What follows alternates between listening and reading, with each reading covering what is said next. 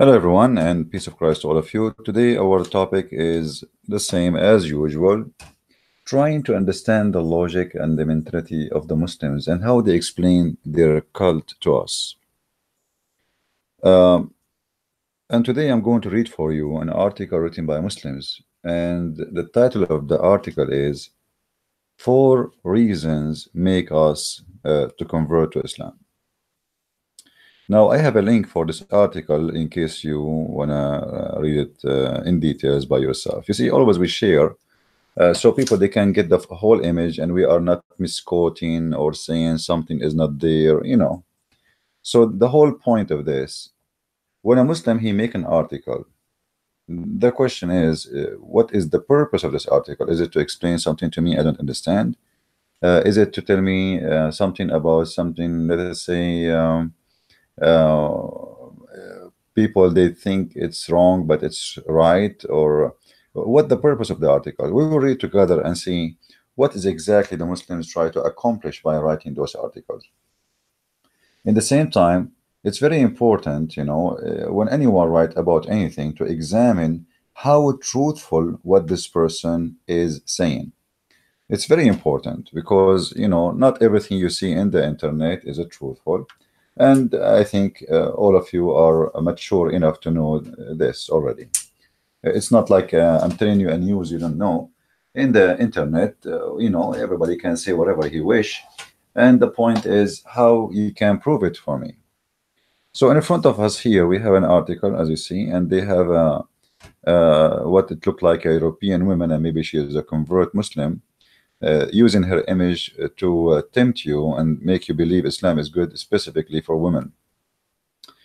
Convert to Islam, always a person to achieve God's love for loving his guide to life, the Quran and the authentic teaching of the Prophet Muhammad. I'm so happy that they said that.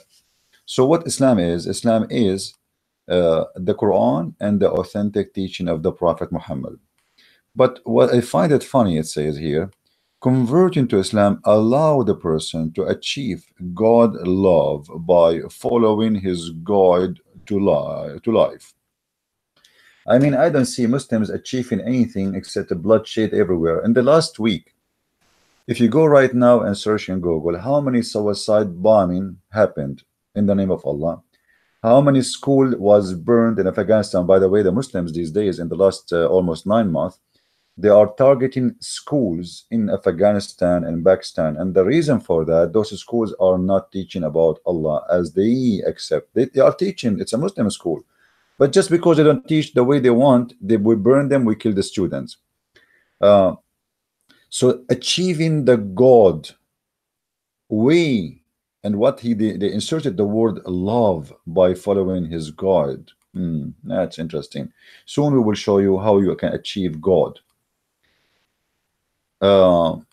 Many articles explain how it's easy to convert to Islam. And here I have a question: why it's so easy to convert to Islam? I mean, this is a really stupid statement to say. Why so easy? And as long you just admit it's so easy to convert to Islam, why it's so hard to leave Islam? And hard here, I'm not saying hard because you don't want to leave, but Muhammad, he says, and remember the Muslim, they agreed in the same article that Islam is based in the Quran and the Hadith. In both in the Quran and the Hadith, it's speaking about the one who is apostate should be killed. Muhammad, he said, as an example,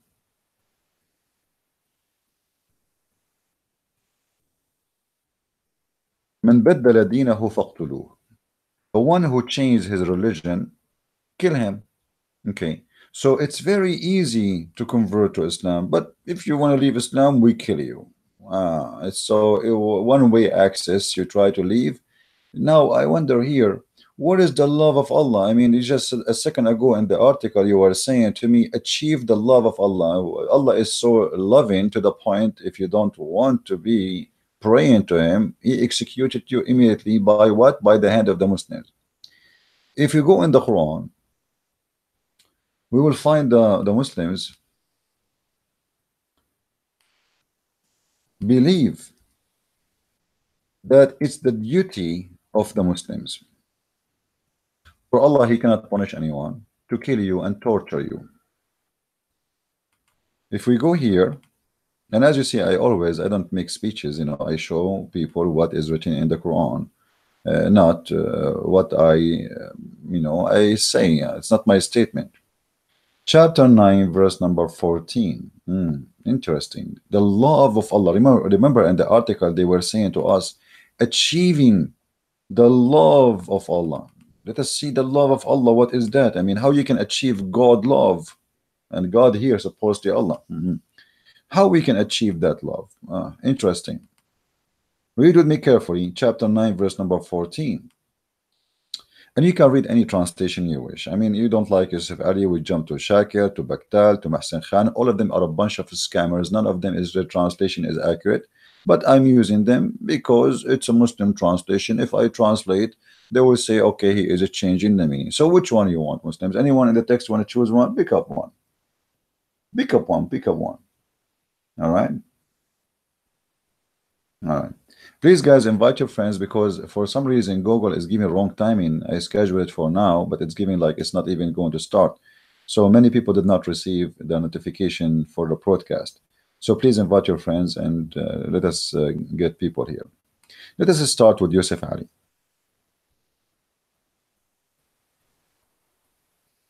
Fight them, and Allah will punish them by your hands. If. Cover them with shame. What? And that, when you fight them and kill them, that will heal the breast of the believers. I mean, do you see how much hate in the breast of the believers? To the point that hate will not be healed unless you cut the head of somebody and shed his blood. And this is supposedly achieving the love of God and the way to live peacefully. Islam means submission, brother. Submission, you submit willingly. So why you want to kill them? You see how they lie to you. Every donkey who says to you, Islam means submission, there's one of two things. Either he's trying to fool you, or he himself, he have no idea what he's talking about. Islam never meant to be submission, and the Quran is full of verses showing that Islam is about to surrender. Muhammad, he sent letters to the three kings saying, Aslim Taslam, surrender or I will kill you. Surrender, you will be safe. So, and we can show tons of verses in the Quran, and here we go in front of you. Fight them, and fight them here is, the word in Arabic is qatilu. Qatilu is not like fight them by boxing or talking. Fight, the qatilu is coming from the word kill. The word kill in Arabic, uqtul, qatala. Qatilu is an order for a group of people. If you have a three and more, you say qatilu. So qatilu those people, and Allah, he will punish them by your hands. No, Allah, why Allah? What kind of God? This God, he cannot punish us by his hand. I mean, why he need a Abdul to commit suicide bombing? Because Allah is a fake God. If Allah is a true God, he can punish any one of us, including me. I mean, what a stupid religion. Muhammad, he is trying his best to seduce you, tempt you to go and die for his sake, but he is the last one to be in the front line. If you go and read about all the wars happen, you will see Muhammad the coward is always hiding behind. When they throw rocks at Muhammad and they broke his teeth, the up ones and the down, he lost almost all his teeth. Muhammad starts screaming like a baby, Ilayya, Ilayya, come to me, help me, and he did not fight, he did not attack even the one attacking, because he's a coward. So he hide between either the legs of Aisha or the donkey he ride, and when the risk come, he run away. He put Ali, ask any Muslim, they will tell you, when the Prophet he ran from Mecca, he put his cousin Ali, who was 9 years old, in the bed and covered him so he can escape. Hold on. I mean, how cowardly this behavior is to risk. If this is true, if this is a story, is it true that Muhammad, the Arab, they want to kill him, the tribe of Quraysh, his tribe, they want to kill him, and then I ask a child to sleep in my bed and I cover him by the blanket so they will think it's me. Are you telling me that Muhammad the coward is risking the life of 9 years old child who have no idea what's happening by making him sleep in the bed? So the Arab, they will open the door in the room of Muhammad, and they will put their sword in the dark on him, and they will think this is Muhammad. This is how coward Muhammad, and Muslims are so proud about him. And Allah is coward too. Allah, he cannot punish us, so Allah will punish you by your hands. This is why you see a Muslim, Abdul from ISIS, when he kill, when he do any harm to a human being, what he say? Read with me carefully.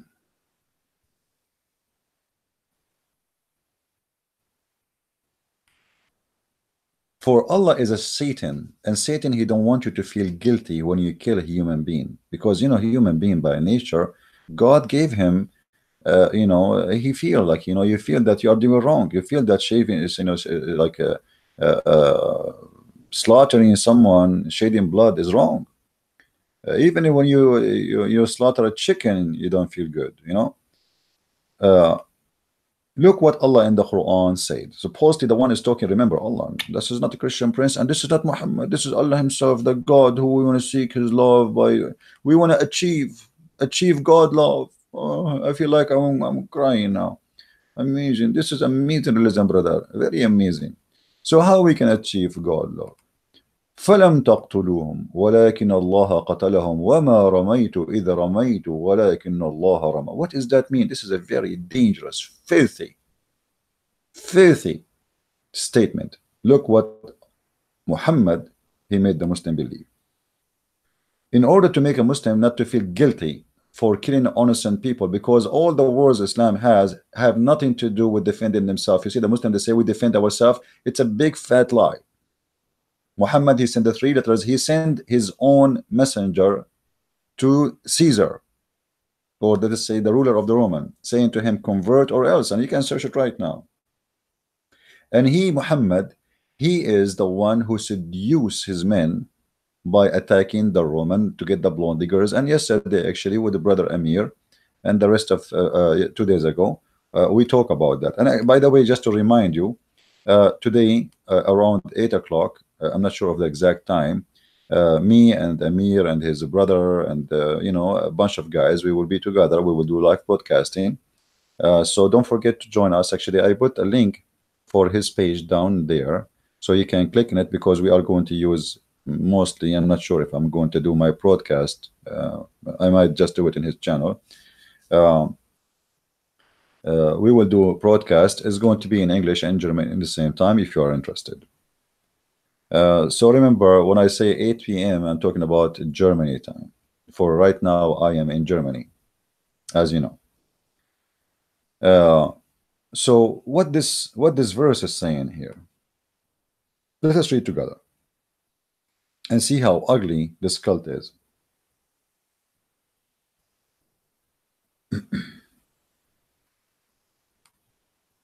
It is not you who slew them. Okay, who then? Who? It was Allah. Ew. Do you see how filthy this religion, satanic? You see, now a Muslim, when he slaughter you, he mentioned this verse. Why is that? It's disclaimer. It's not me who slew you, it's Allah. We showed you the verse before. It says, قَاتِلُوهُمْ يُعَذِّبُهُمُ اللَّهُ بِأَيْدِيكُمْ. Kill them, Allah, he punished them by your hands. Now this verse making it even more perfect. Okay, don't feel guilty for killing you know, those people who did nothing to you. What, you know, you see them in Muslims, they say to you that always Islam defend itself. I challenge the Muslim to show me what the Christians who live in Mecca or Al-Medina, or they call them Nasara, what they did to Muhammad. Nothing. Actually, the Christians are the first one who gave refuge to Muhammad in Ethiopia. That's the fact. Muhammad, he ran all the way to Ethiopia, to the land of the Christians, and they grant him refuge. What Muhammad did in return? He killed all the Christians in the Arabian Peninsula. If we go, we will see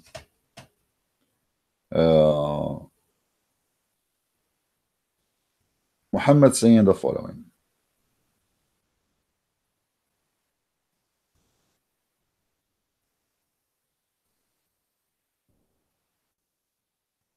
Muhammad, he said, if I am victorious, I swear by Allah, I'm going to expel all the Christians and the Jews from the Arabian Peninsula. Do you see how you achieve the love of Allah? You see, right now I am in Germany and I saw many Muslims walking in the street, and most of them, they are refugee. The love of Allah versus the love of Merkel. Merkel is the chancellor of Germany right now. Merkel, she said all refugees are welcome. And Merkel is not really, I mean, she is a shish kebab. She is not really a good Christian or anything. But she is welcoming all the refugees. But Muhammad, not only he hates refugees, he want to kill people who own the land. I heard Messenger of Allah saying, I will certainly expel the Jews and the Christians from the Arabian Peninsula. Why? You see, the Muslim, they speak about Islam is a religion of justice. Islam is okay. When you know, 2 days ago we saw an article. If you remember, I made a video about it. A Muslim saying singling a community is a racism. Singling what? Community is a racism. This is the logic. Okay, we'll go with it. So how Muhammad singled the community of the Christians? He want to kill them. He want to expel them, which means expel here, by the way, is you know, ethnic cleansing. But the ethnic here replaced by religion. Just because you are from this faith, we kill you, we cleanse you, we clean the land from you. If you remember when I was debating Sheikh Hisham al-Husseini, the head of the Islamic Center of Michigan, and he was a consultant for George Bush, and ABN TV, you know, this idiot in the beginning of the debate with him, he was saying we Muslims and Christians, we share a lot of things and we have harmony, we love Mary, we love Isa, all this garbage the Muslims they try to fool you with. Okay, but then when the debate started and we proceed, he said literally, we are going to cleanse people like you. Literally. And he called me Zionist, and you know, this is the truth. Muhammad, he wanna cleanse nations. The Jews are nation like us. Why you wanna cleanse them? Let us say for the sake of argument, a Muslim, he will say to you, the Jews, they made a plan against the Prophet. But we know all what happened. And even if so, what if America right now, here we go, 9/11 happened, the Taliban and the Al-Qaeda and you know, the Muslim Abdul, they did an attack on America. What do you think of the American? They say, okay, we have to do cleansing for the Muslims. Do you agree with it? Here we see the hypocrisy of the Muslims.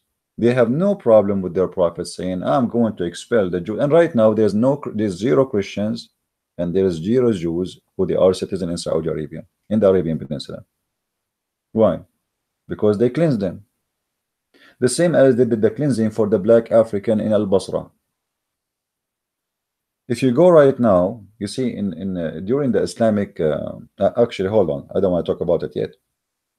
I jumped there. I should not jump there. Hold on, because here it's speak about a freedom, as I saw in the article. A real convert tell her stories and can share their elation and etc. And there is even article that explain exactly how to become a Muslim. Thank you very much for telling me how to become a Muslim. I mean, this is the most stupid thing. Exactly how to become a Muslim. All what you need to do is to say Shahada. You witness for the devil, you are a Muslim. As simple as that. Many advantages are gained by converting to Islam. Really? Advantage like what? Let me count for you. Me as a man, the first thing will happen to me when I convert to Islam, when I go to heaven, Allah will make my penis endless. And to be honest with you, I always wanted to have something like the elephant, you know, but I never thought it's going to be endless. And I mean, right now I am in Germany, but imagine I am here, but the penis, Mr. Penis, is in Hulunulu, you know, or on the Maldives, all right, in the beach. Imagine you are sitting in Tokyo, Japan, and you receive a ticket because your penis caused an accident in Stuttgart, Germany. I mean, that's amazing. That's so beautiful. I mean, you will achieve a lot of things. You gained a lot of things. I mean, the first thing you will gain weight because endless penis, that's endless weight. I don't know how heavy you will be when you have such a size penis. Your wife, she will be, her butt will be 1 mile, her ass, as the hadith says, مقعدها ميل من الأرض, the women, her bum will will take a size of 1 mile. Imagine your wife, she have a very beautiful butt to the point it's 1 mile. I like, amazing. I mean, all of us, we like big screen TV, and now finally we have a wife, her butt is 1 mile. I mean, who can resist that? Be honest with me. What else we will gain if we convert to Islam? Every one of us would have between 80,000 women to 80,000 boys who they are naked and they are serving us in the bed in sexual way, drinking food. I mean, this is gained slavery. You see, the Muslims, the funny about them, they say in the same article, let me go down a little bit. Converting to Islam liberates a person from slavery. I mean, that's the most hilarious title ever I heard. Slavery. Islam is the religion of slavery. The first slavery in Islam, you yourself are a slave to Allah. You see, the difference between the Christians and the Muslims is huge. And there is many naive people from our churches, sadly. They think we and Muslims, we share the same thing. A Muslim, when he pray to Allah, he is praying as a slave. A Christian, when he pray to God, he pray to is the Father, our Father. Our relationship with God is amazing. Their relationship with their God is a slave to a master. As simple as that. It's a slave. You are just a slave. How you say to me that Islam liberate you from slavery when you yourself is a slave, and then you as a slave, you capture people as slaves and you sell them in the market. Go and read all the Islamic history, including the Quran. You will see all Quran approving slavery. And not only that, Muhammad, he worked hard to promote slavery. Guys, don't forget, please, to invite your friends. For some reason, we don't have many people are in the text, and the text look like it's not moving. Are we there? Are you there, guys? Wake up, please. Wake up. In order for Muhammad to promote the slavery, he have to do something. Maybe my screen here froze. I'm not sure. Let us see what's happening.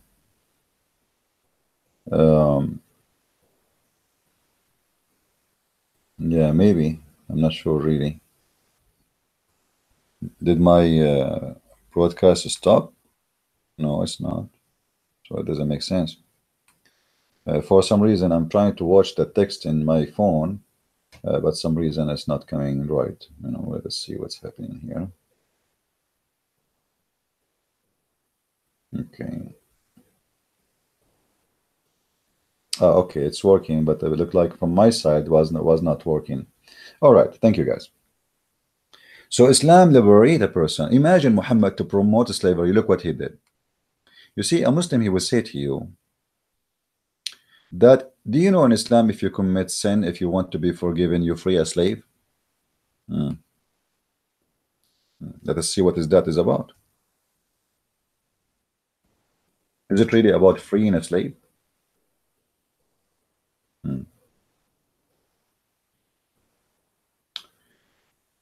Muhammad, in order to force his religion, he come with a very simple rule. The Muslims, they love to own slaves, and Muhammad is the first example. Bilal, the Muslim, they keep talking to us about Bilal is a Muslim, Bilal, blah blah blah. Bilal, Muhammad died, and the poor Bilal, he was a slave. And then Bilal, he went to Abu Bakr and he said, if you bought me for the sake of Allah, release me for the sake of Allah, and if you bought me for the sake of yourself, keep me for your sake of yourself, because the real owner of Bilal is Abu Bakr. And he was being given as a gift to Muhammad. So here we go. Muhammad is dead, and still why Muhammad did not release Bilal? Any Muslim can tell us? The Muslims keep making speeches about Muhammad. Islam is against slavery. Bilal, brother, Bilal was the slave. Bilal, he put the table. Bilal cleaned the dishes. Bilal carried the stuff. He was, excuse my language, I don't mean to insult this poor man, because I feel he's a victim at the end of the day, and he was forced into slavery. But Bilal was the donkey of Muhammad. He carry him, he carry his stuff, he carry his money, he carry wherever Muhammad he wanna go, he take. Bilal is the first one who called for the prayer. Do you know why? Because the white Arab man, he don't want to climb the top of the roof 4 a.m. in the morning. The white men are sleeping, the slaves. This is the job of the slaves. Why Muhammad don't go and call for the prayer? He's the prophet. Isn't he should be the first one to wake up to pray to God? No, it's Bilal. Bilal, the slave. Read with me here carefully.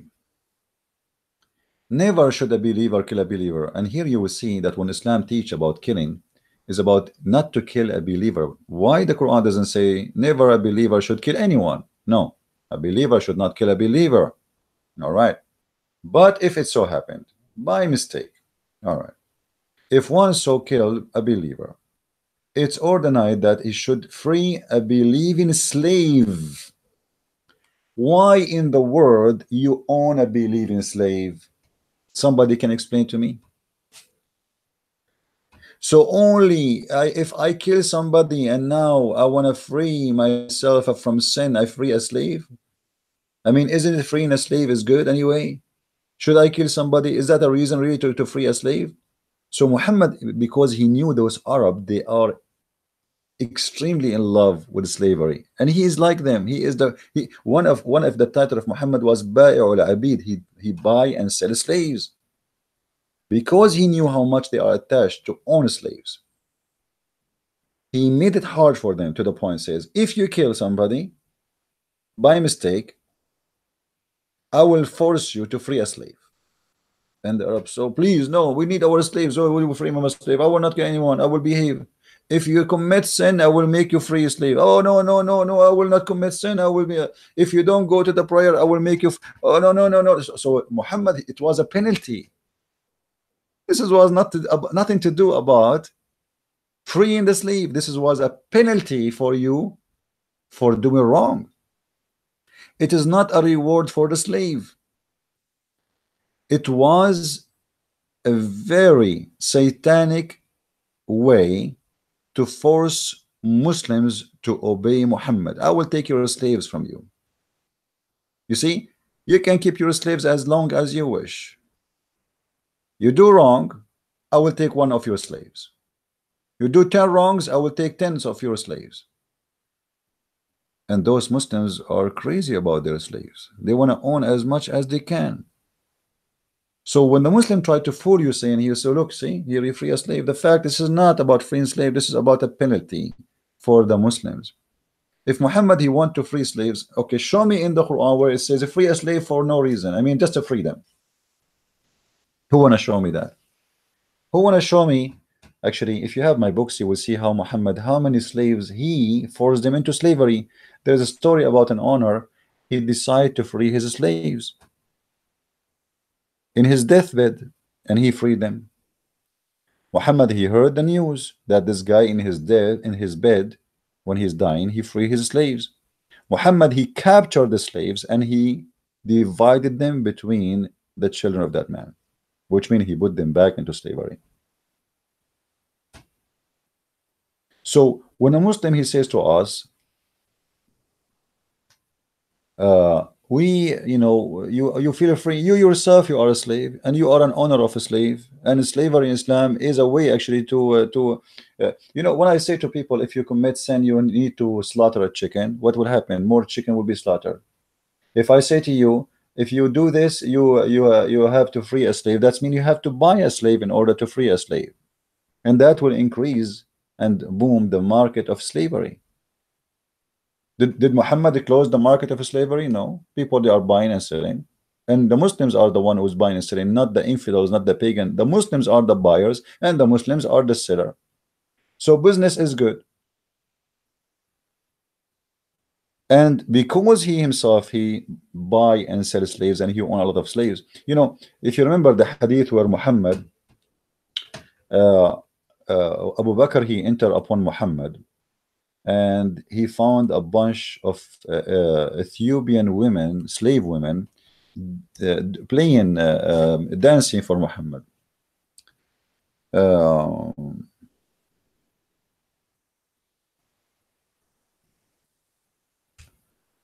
why those women are in the house of Muhammad? I mean, are they like coming from the circus, and they are performing for the Prophet? Are they visiting town? They are belly dancers, and the Prophet he hired them? No, those are slaves who they are doing entertaining for His Majesty, the faithful Muhammad. Read with me carefully, please.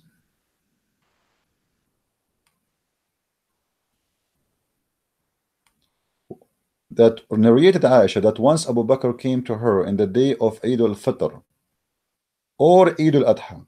While the Prophet was with her, there were two girls, singers, with her singing songs of the Ansar.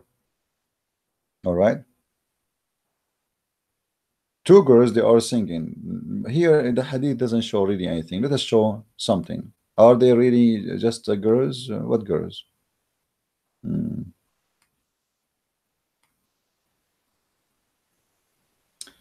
Just to show you how Muslims they lie to you. This is why I say always be careful when you read Muslims translation. It says two girls. You know, what two girls? It does it say really in Arabic two girls? It says qanitani tughniyan. Here it says that they are slaves. Why in Arabic did not translate the word slaves? Why did not say that? وعندي جاريتان تغنيان. Read carefully, just to show you how Muslims they fabricate and they change the meaning from slaves. Two slaves are singing and dancing for the Prophet to two girls. وعندي جاريتان تغنيان بغناء بعاث فالضجع على الفراش, etc. If we read the translation, let's read the translation. Does it say here in this one? Because we changed the hadith. Let's see if it's going to say slaves. Look at this. There were two girls with me singing the song of Al-Bata. What? Where is the two girls? It says two slaves. Let us change different hadith, but the same story, different translation. Let us see. This is different one. Let us see if now the word slave will appear, maybe by mistake, you know. Okay, there were two girls again. I mean, two girls. Those are not two girls. Let us continue here. Here again, jariyatani tughniyan. Let us see a translation.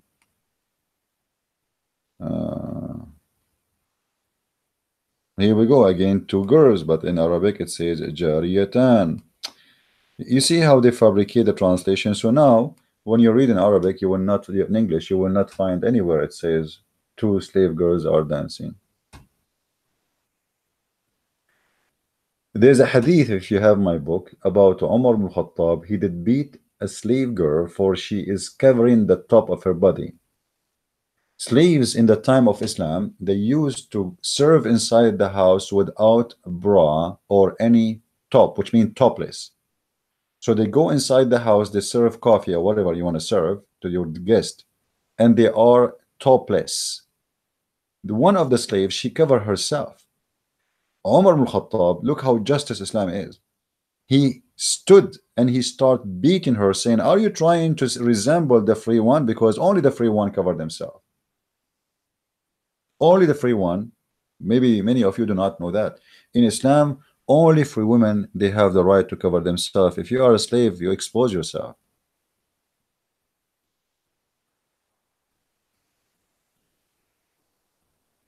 And just to show you how ugly Islam is, more and more, if we go in the Quran,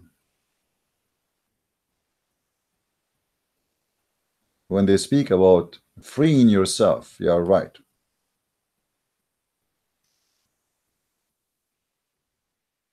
We saw in the case of murder here in the verse before, this verse we just talk about here, chapter 4, verse number 92, that if you kill somebody by mistake, okay, well, you free a slave, all right, which is going to cause a booming for the business, of slavery. What if I kill a slave in Islam? يا أيها الذين آمنوا كتب عليكم القصاص في القتلى الحر بالحر والعبد بالعبد والأنثى بالأنثى فمن عفا etc. Okay, let's read. What does that mean? I mean, what is that? This is Arabic. No, okay, you speak Arabic, we don't speak Arabic. So what we will do now? Let us read translation. Chapter 2, 178. O who you believe in the law of equality is prescribed to you in the case of murder, free for the free, slave for the slave, women for the women. Have you ever heard of a stupid law like this before? Read carefully. That is the most stupid, disgusting, racist, hateful law. In the case of murder, Allah now making justice. What we do? Free for a free. What does that mean? If a free man killed a free man will be killed. Okay. If a slave was killed, a slave will be killed. To make it simple for you, if you kill my slave, I kill your slave. And in the article they are saying to us, if you follow Islam, you free yourself from slavery. This is God. The one supposedly talking here is God. This is not even Muhammad. Muhammad is a prophet of God who Allah told him to say this. I mean, Muhammad, it's not his fault. It's Allah. This is Allah, Mr. Allah. How are you doing, Mr. Allah? I mean, your law is amazing. Imagine we make a law. It says, you see Muhammad here, the foolish Muhammad, is trying to copy from the law of Moses, where eye for an eye. And because Muhammad is a foolish man, he understood eye for an eye in such a way. You kill my slave, I kill your slave. But this is not the law. This is not an eye for an eye. Eye for an eye, that he took my eye, I took your eye. What the slave did? So now we have two victims. I am a white free man, and you are a white free man. I kill your slave, your black slave, and now as a penalty for for me, what do? You kill my black slave, but none of those slaves did any crime. What they are? We have now two end victims. The real criminal is free.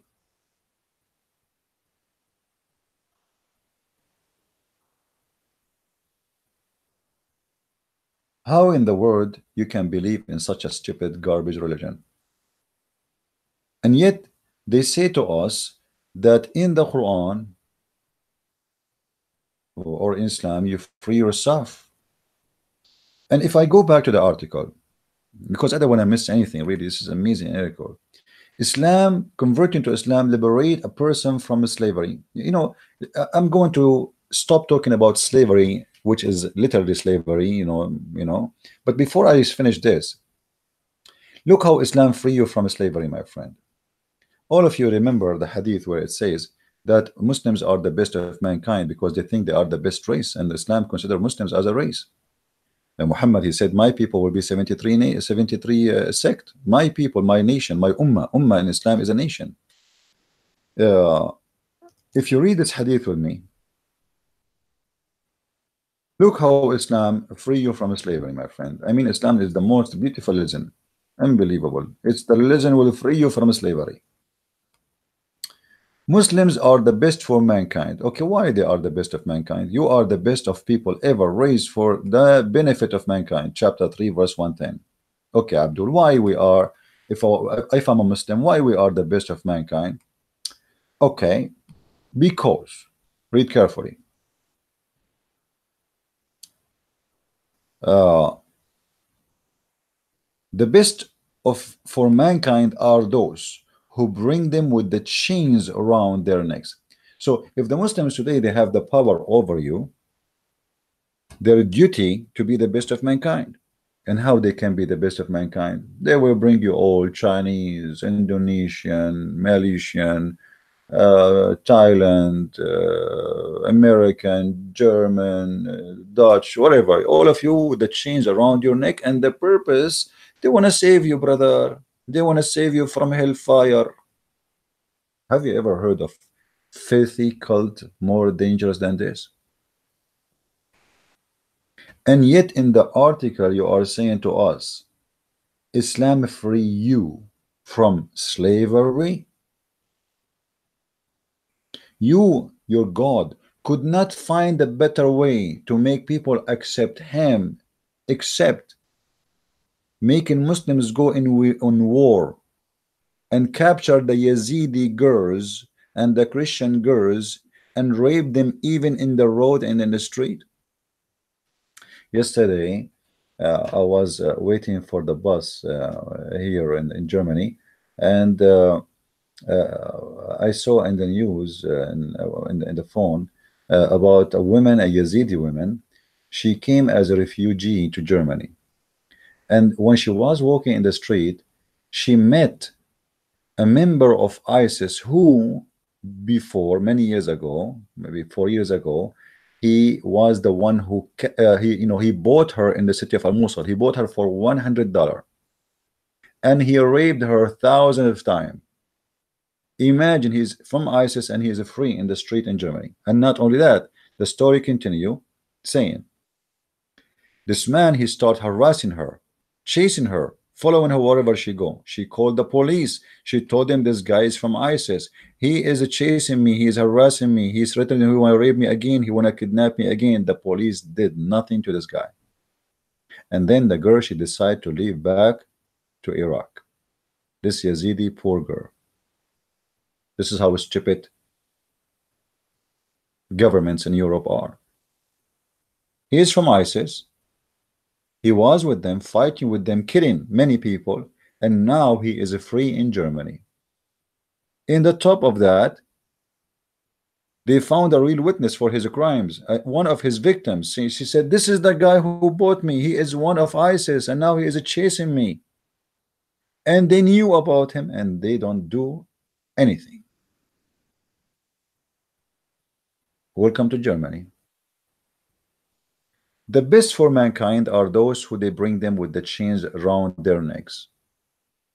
Are you going to allow anyone to bring you and the chain around your neck? Over my dead body. I die free or I live free. There's no third option. There's no second option. Anyone want to force me?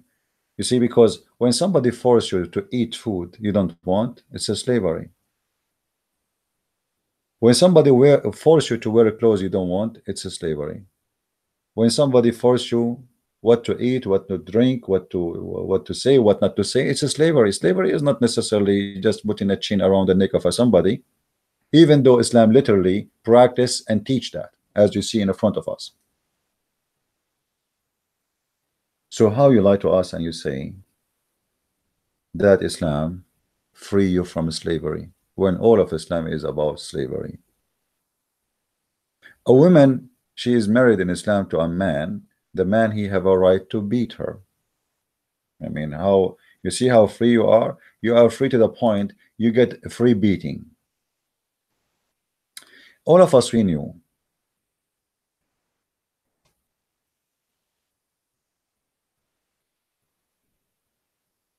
that Muslims, they made tons of articles about beating women in Islam, and they say to you, this is about light beating, my friend. What's wrong with you?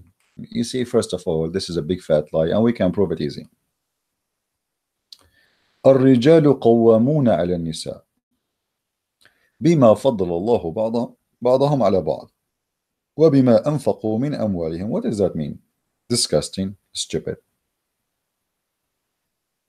Let me show you the slavery. You see here in the article, they posted for us a picture of a blonde European woman. Obviously, she is crazy, stupid, to convert to Islam. She have no idea what she is converting to, as the rest of them. And Islam supposedly it's not European, like secular government will free you. No, no, no. You will be free in Islam to the point the second you convert to Islam, you wear hijab. You see how free you are? Now, is a hijab is a choice? Maybe in Europe, yes. But Islam is not a choice, and hijab is not a choice in Islam. So where is the freedom? Can a Muslim woman in Saudi Arabia take off her hijab? If you want to say to me this is the regime, that's a big fat lie. That is a big fat lie. Every Muslim, you will see children, they are being forced to you know, and most of those women, by the way, who convert to Islam, they are just seeking a man in the bed, not really seeking religion or God. She dated a Hindu, she became a Hindu. Second day she dated a Buddha, she's a Buddha. The day after she is an atheist, she smokes cigarette and she take drugs. I'm not saying all atheists do that. I'm just, you know, they don't care really what is your religion. Or what they care, how to have a man in the bed, whoever he is. If he is an Egyptian, suddenly she speak Egyptian. If he is Iraqi, she is Iraqi. If he is Indian, she is Indian. If he is, they don't care. They don't have, those people, they don't really care for anything. They care only for having what they want. And they change their religion the same way they change their men. Today my husband is a Muslim, tomorrow he's a Christian. Okay, today I am a Muslim, tomorrow I'm a Christian. I remember, and I don't know if she is going to listen and hear me, there was a lady from the UK. She married a Muslim Abdul for 4 or 5 years. I forgot really how many, I think more, maybe 7 years, because she have more than 4 kids from him. They made her work in a radio station in order to convert rich people into Islam. And they use them always in the propaganda to convert you. You see, they bring you a blonde guy and they give him a salary to do dawah, like Yusuf State. Big salary. Give him free housing, big salary, free airline ticket, a free hotel, 5 stars, good life. And the purpose is to make you believe, look, even American convert to Islam, even a British convert to Islam, even, you know, they use them as a bait for the foolish fish. But none of those people knows what Islam is about. Everybody is converting for his own reason. And then when this reason disappear, the conversion disappear. This is why there was a conference. If somebody have the video, please send it to me so we can share it in the link in the info. There was a conference, I forgot, I think it was in Chicago. The title of the conference, why most of the convert leave in maximum of 3 years out of Islam, because they discover that Islam is a scam. As simple as that. Some they convert in jail, seeking protection. Like you go in jail, you have to join a group, you know, like in America there's Latino protecting Latino, black protecting black, white protecting white, Nazis protecting Nazis, KKK protecting KKK. So you have to join a group. You have to convert to one of them. As simple as that. If you don't belong to any group, okay, you know, you join Muslim, say Shahada, they will provide you protection inside jail. They gang together. They leave jail, they leave Islam.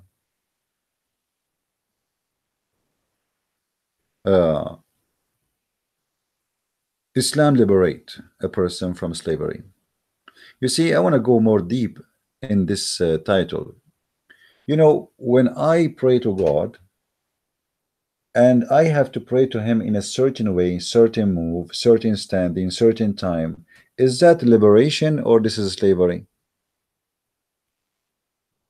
You became, the second you became a Muslim, you became like a toy programmed by a stupid software. So you wake up in a certain time, because if you are late, Allah will not accept. And you have to do certain moves. and you have to repeat a prayer is not even yours.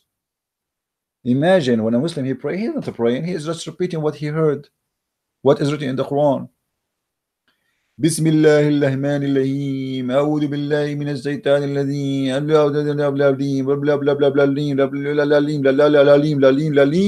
Amin. That's it. None of those your words are your words. Where's your prayer?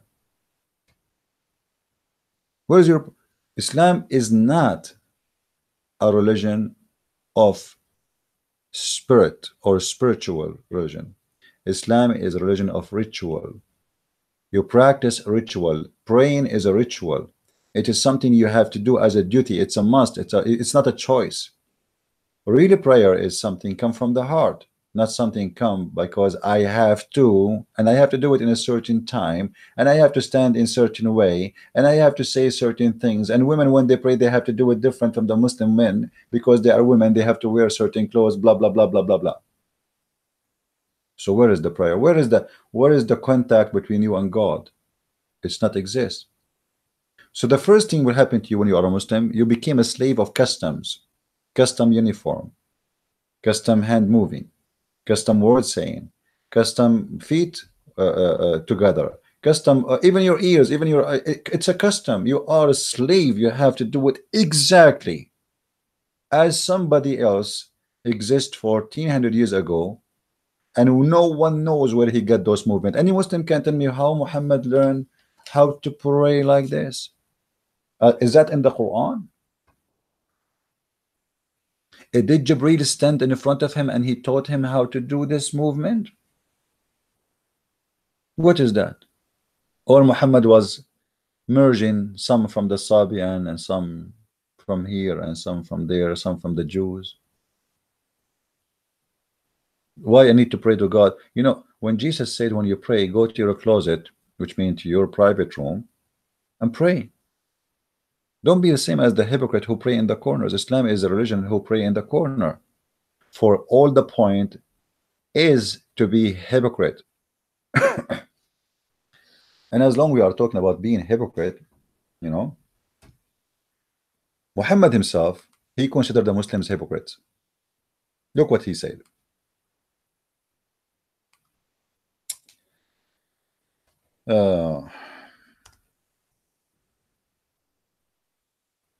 Muhammad, as we know, he threatened all the Arab around him either to be killed or they convert.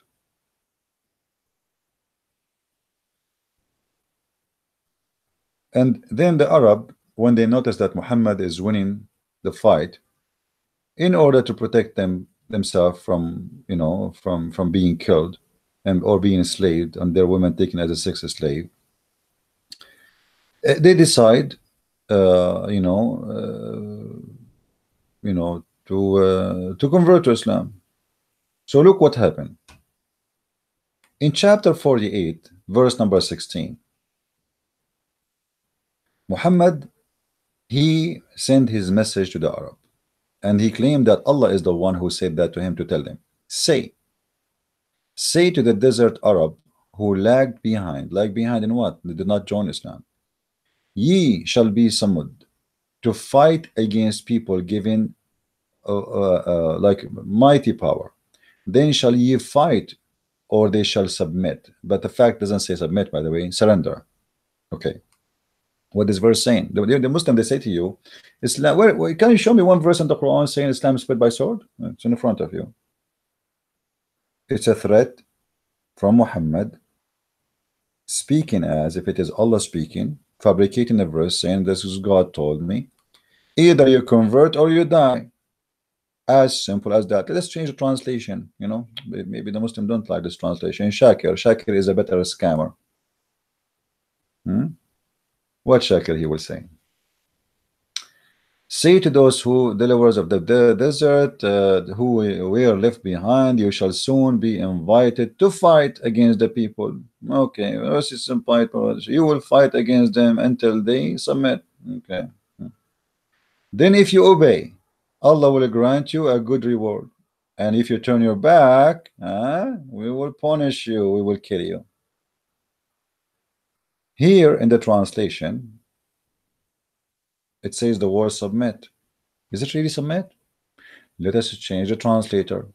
Eh, we try them one by one. So we try Ali, so Yusuf Ali Shakir, and now Bigtal. I'm just trying my best, to show you how the Muslim lie when they translate. Say into the people of the wandering Arabs who were left behind, you will be called against the folk of my people, etc., to fight them until they surrender. Do you see it? This is the truth. I told you that Muhammad sent 3 letters, and the letter says Aslim Taslam. Aslim Taslam. You don't believe me? I can show you the hadith right now. Aslim Taslam mean convert, surrender, or you will be killed. Surrender, you will be safe.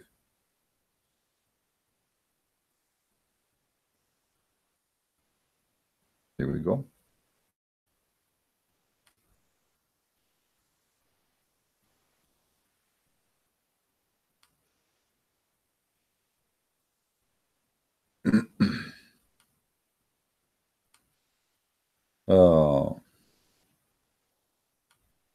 We have tons of hadith here,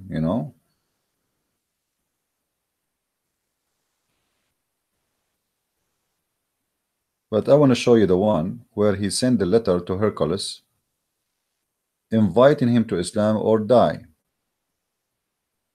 Read with me carefully. I call you to Islam. If you become a Muslim, you will be safe. Do you see it? Have you ever heard of a peaceful religion like this? Convert to Islam and you will be safe. And what Muhammad he did after that? He launched an attack on the Roman. You see, when we mention the Byzantine emperor, and he called the letter of the messenger, etc., blah blah blah blah. Okay, he said, who read it out, saying, in the name of Allah the merciful, etc. Okay, from Muhammad the slave of Allah and his messenger to the ruler of Byzantine. Okay, and then he says, I call you to Islam. If you become a Muslim, you will be safe, and Allah will double your reward. If you turn away, and then you incur the wrong actions of your subject. And what happened? Muhammad, he made a chapter. It's called chapter of At-Tawbah. Chapter 9 verse number 29 says, go and kill the Christians and the Jews until they convert to Islam or they pay the jizya. And this is exactly what this letter is about.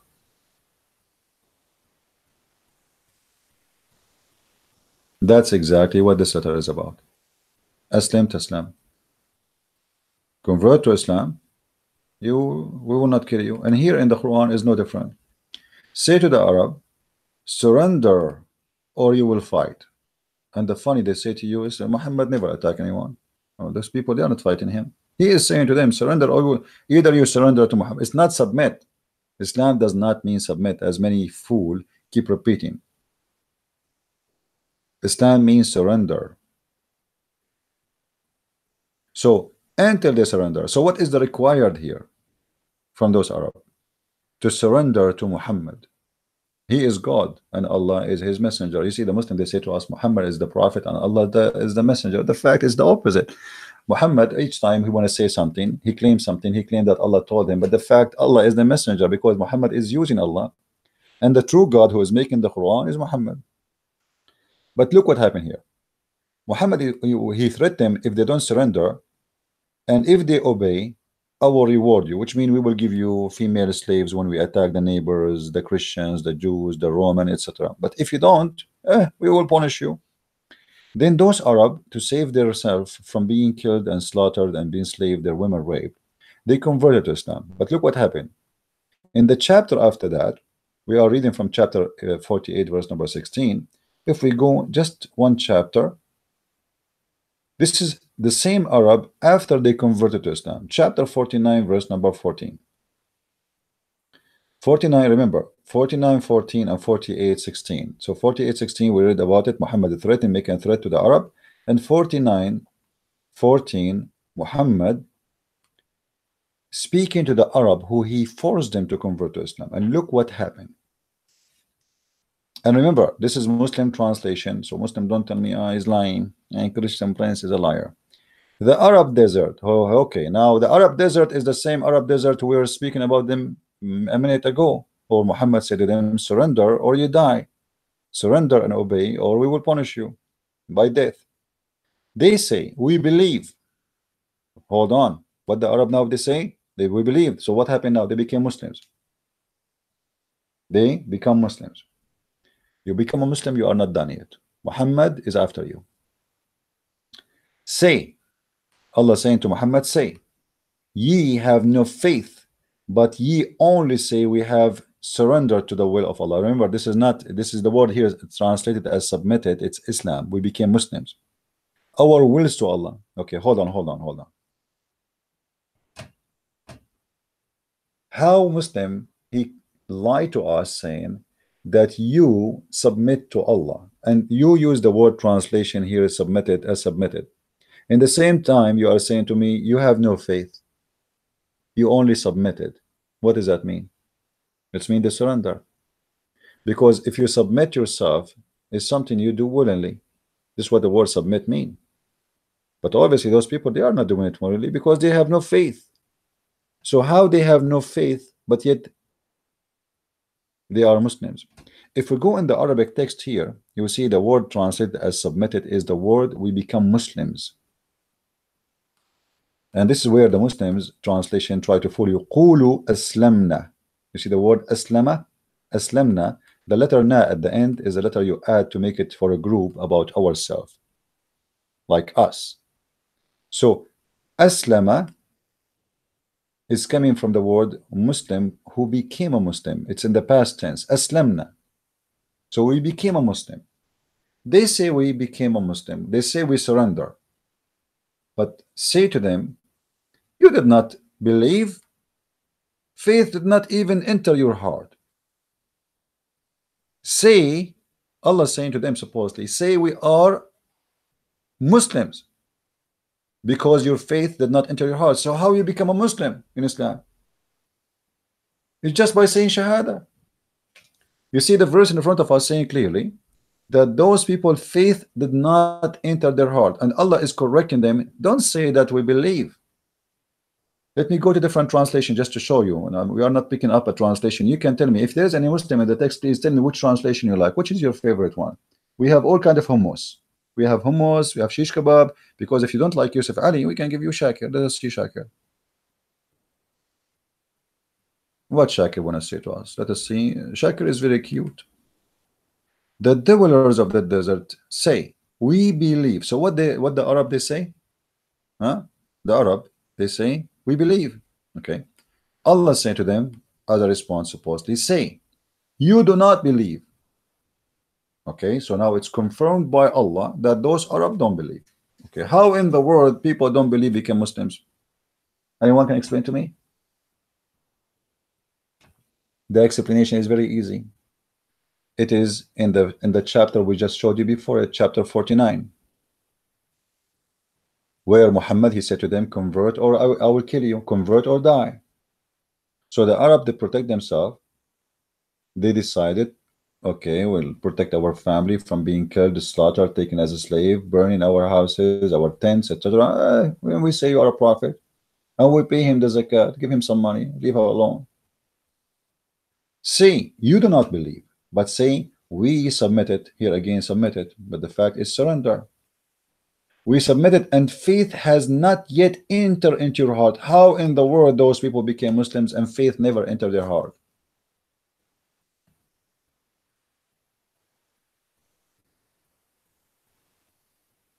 Any Abdul can explain to us?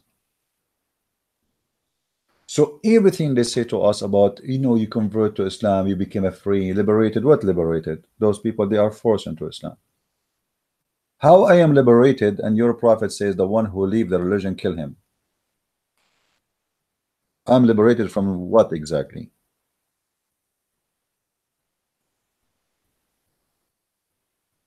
I am liberated from what?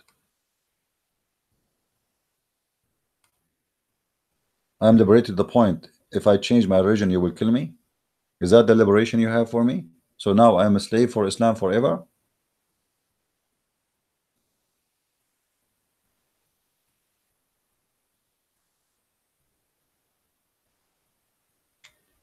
You are liberated, my friend.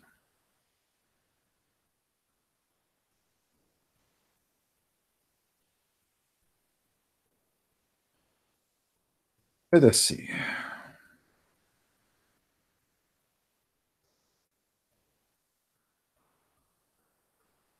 Let's show you some more stuff.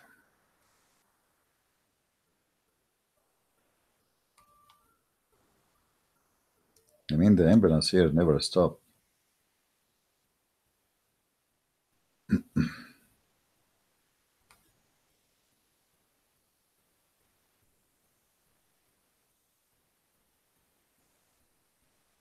You know, I'm just trying to show you some verses. Oh.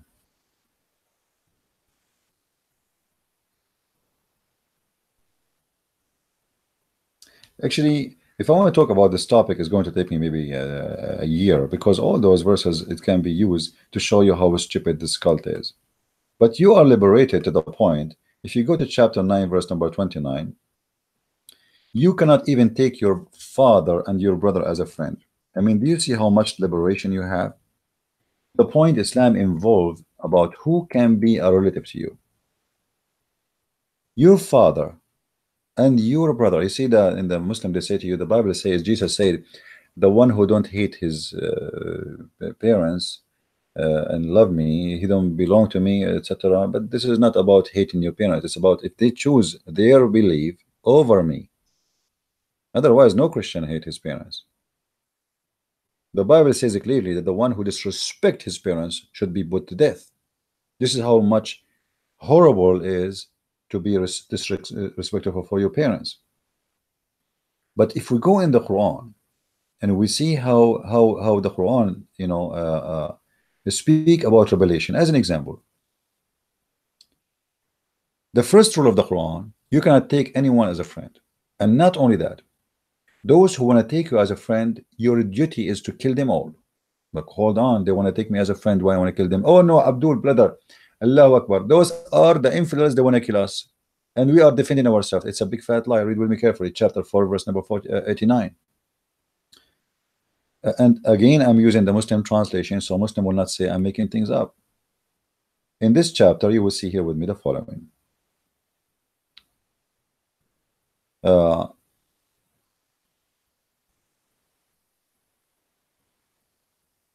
They but wish that you should reject the faith as they do, and thus be some footing as they, but take not threads from their ranks until they flee in the way of Allah. So now Muhammad is saying, don't take them as a friend until they became Muslims. Okay. You see, what is the problem if I am a Christian and I became a friend to a Muslim? I mean, does it hurt Christianity? Isn't it me as a Christian, I should be a messenger for everybody, good to everybody? Why we cannot be friends? If I cannot take you as a friend, it's mean we have to be enemies. Why you forbid me from being a friend to them? Somebody, obviously, those people, he's not a bad person. He want to be a friend. You see here, they lie to us. They say, "Oh, we are, you know, we cannot take you as a friend because you are fighting us." Who's fighting you? They are. They want to. How somebody want to take you as a friend? He want to fight you? Is there? It's they are saying in your book, don't take them as a friend. And there is no way this is speaking about someone he's an enemy or he's in a war with you, because it's not even logical to think about taking someone as a friend he's in a war with you. But the logic of Islam is the following: anyone who don't believe in the filthy cult of Islam is an enemy to Allah, and therefore have to be killed. This is why if we go to chapter 9 verse number 29, it says clearly that you have a duty as a Muslim to kill everybody. And this is why he forced those Arab to convert to Islam, and now they say, okay, we surrender, to Islam, but yet they are not Muslims. And how they surrender to Islam? Because he forced them. Have you ever heard of somebody join a religion but he don't believe in it? You know, he is not born in it. You see, there's many Christians that are Christians by name. They don't, you know, really believe in Christianity. They are born from a Christian family, but for me, they aren't Christian. For me, if you are born from a Christian family, it doesn't make you Christian. That's garbage. We don't believe in that. A Christian person is a person who believes in Jesus, regardless who is his parents. His parents are Muslims, Hindu, Buddhas, it doesn't matter. You have to be reborn again with the Messiah, which means you accept the Messiah willingly and by choice, and nobody with a sword in your neck, and nobody force you, and not by birth you inherit religion. That is stupid, and this is not right. Here we'll find that those Arab, they've been forced into slavery of Islam. It is not a choice. Faith never entered their heart, but yet they say we believe. We are, we believe. Okay, how you believe? How in the world you believe? How you enter that belief if you don't have belief in your heart? If faith never enter your heart, that's mean they are being hypocrites. What forced them to be hypocrites? They want to stay alive. They have a criminal come in with his gangs. They slaughter everybody who don't agree with Muhammad. Believe or die. So we say we believe. So this is what they say. Okay, we believe. We say Shahada, Bismillah, I bear witness that there is no frog but Allah, and there is no prophet but the potato. And now you said Shahada, you become a Muslim. But yet you are not a believer. That's weird. Yeah, because they've been forced to.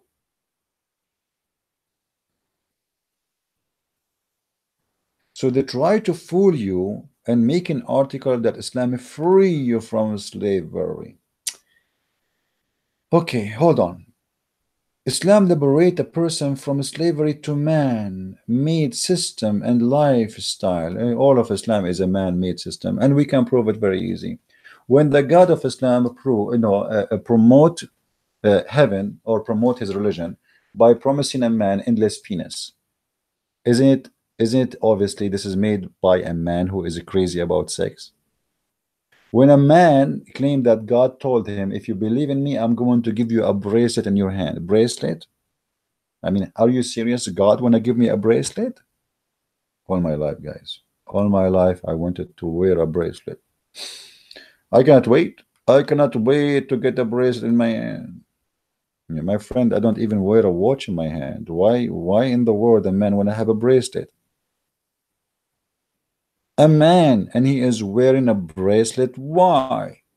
And what the point, and what will happen, and what is the extra, what is the change in my life will happen when I wear a bracelet? I mean, what is this bracelet is about?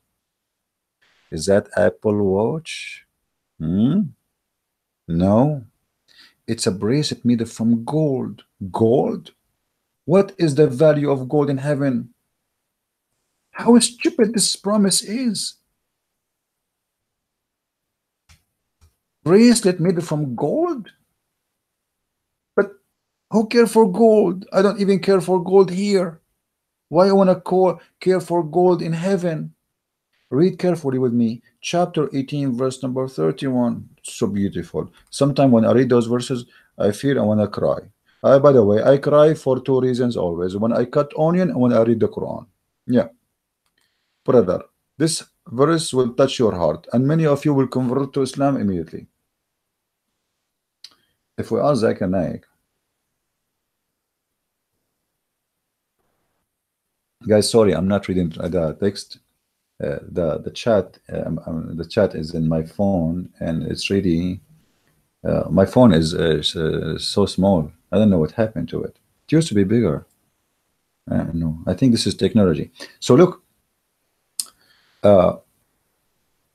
for them will be gardens. Okay, the first thing, okay, we will give you a garden of eternity. Beneath them, rivers will flow. Okay. They will be adorned therein with the bracelet of gold. Wow.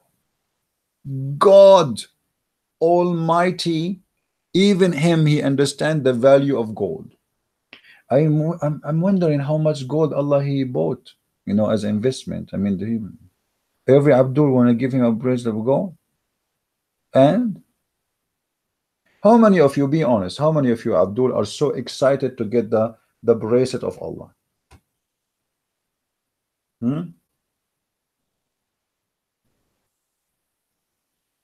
God?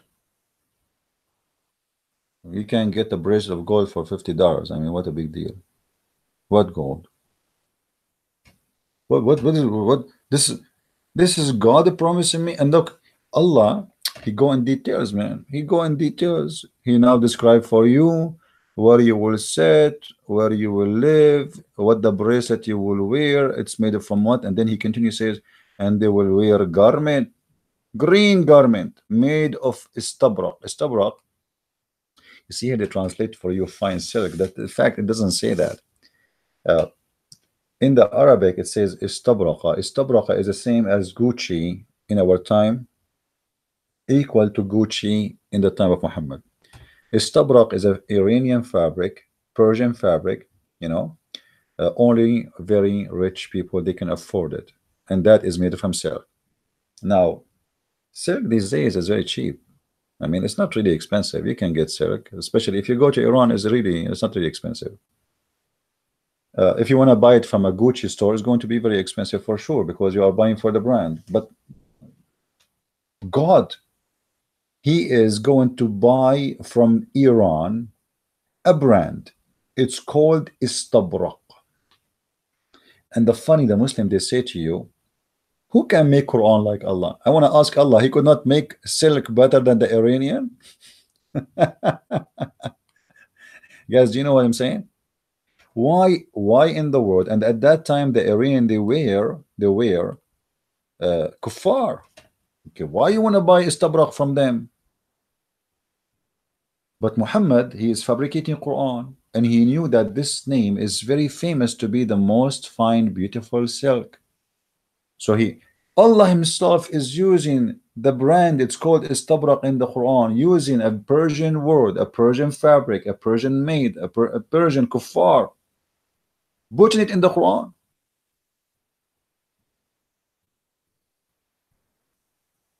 How that can happen? But the devil always tries to seduce you with all kind of temptation. Those are poor Arab who never had bracelet in their hands. The hadith speak about Muhammad once he got a golden ring. He spent the whole day looking at it and people start making fun of him, so he forbade Muslims from wearing golden rings. This is why you see Muslims who believe in Islam truly, they wear silver rings. Muhammad, he went crazy when he got the golden ring. So he knew those Arab, they are poor, they never wear silk, they never have couch. Imagine God promised me to have a couch. I mean, what kind of God this God is? What couch? Brother, if you convert to my religion, I will give you green garment. Imagine all of us in the heaven of Allah, we are wearing green. I mean, this is the most boring color. I have nothing against the green, but not to wear it. Honest to God, I don't like to wear a green. I never wear a green clothes in my life. I don't want to wear one too. I might look like a frog. I like to see green grass. I like to see green trees, but green as a clothes is not my favorite. We will be wearing for eternity green. Why? Are we in the surgery room? And why it have to be green? The answer is very simple. Let us see in the chat who is going to give us the answer. Why Allah, guys, promising the Abdul to have a green clothes? Let us see who is of you is going to give me the correct answer.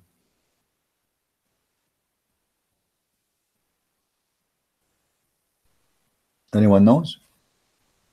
Anyone knows what the behind of the word green? Why it's green?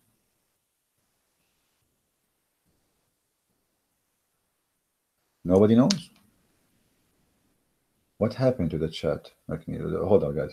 I think my chat frozen somehow. Let me do this. Okay. All right. And now it's working. Okay. Why? Green. Why green? Green, yeah, in the desert. Thank you very much. Here we go. Somebody got it. Those are people of the desert. Green is the most beautiful color for them. Green mean life. Green mean food. Green mean milk. Green mean yogurt. Green mean butter. Green mean meat, because their animals live by the green. If there is no green, they are dead. They are Bedouin. They travel from place to place, far distance, seeking green grass. So Muhammad, he knew how much those people, they are attached with the green. For them is really heaven. And for sure, all of us, we agree that green is a beautiful color for nature. But you will notice that if somebody he live in Netherlands, he see that the desert is amusing because he have too much green. He's sick of it. But an Arab person who's coming from the desert, he see the green like, wow, look how beautiful it is green. So everybody, he miss something. He think he want to have it. The one who don't live in the beach, he want to go and take a vacation in the beach. But the one who live in the beach, his dream is to go to the mountain. And the one who live in the mountain, he want to go to the valley, and etc. Human being, he always seek what he don't have. So Muhammad, he knew that those are desert people. They have a great desire for the green color. So here we go. You are going to wear silk. You believe it? Silk made in Iran. It's called istabraqa. And that silk is very fine, very nice, and it's going to be green. So here we go. You get two things in the same time. It's silk and it's green. What do you want more? And then Muhammad, he continue. He says, they will recline on their couches. The couches. God, he is promising me I will be laying down in my couch. What does that mean? And this is the most silly. Why God is speaking about that? Because Muhammad, he knew that those poor Arab, they never have couches. So we should use them. It's like, just to make it simple, if I try to transform the furniture, because all of this is furnitures, it's accessories and furniture for a human being. If I try to transform those furniture today, update, Muhammad, if he's existing in our today, he will say, I will give you iPhone X and 75 screen TV, and I will give you a big refrigerator. I mean, this is how it is. This is how silly it is. What Muhammad is describing in front of us is accessories of housing, clothing. It is very obvious he is trying to tempt us by his reward, and his reward is very silly. What kind of God here will reward me with such a reward? I cannot find any reason. I cannot find any explanation except that this is made by a man trying to seduce the man. And because the man trying to seduce the man, then he promised them a lot of sexual promises. When you say to me, Islam free you from slavery, isn't it to be a sex slave for eternity a slavery? You see, there's two kind of sex slaves. There's the one you rape, and there's the one who rape. Both of them are sex slave. Why? Because in Islam, when you are a Muslim, you are promised supposedly by Allah to have, depend in your ranks in Islam, because the heaven of Islam have 100 floor. 100 floor. Every floor have different ranks and different reward. Every floor have a reward. So, like if you go in the hadith, let's see the hadith. Hold on.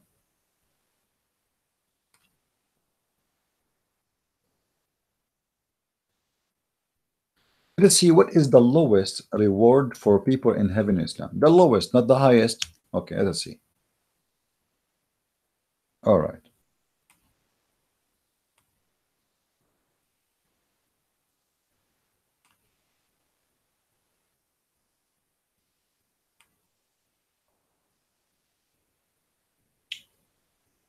I'm trying to find you some hadith. Okay.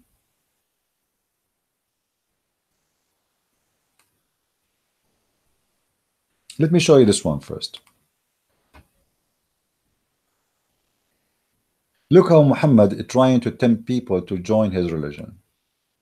Listen to this conversation and see how stupid it is. The Messenger of Allah said, Moses asked his Rabb. Muhammad here, he is using Moses to tell you, I'm not the one is saying that, it's Moses. Who amongst the inhabitants of Jannah will be the lowest in rank?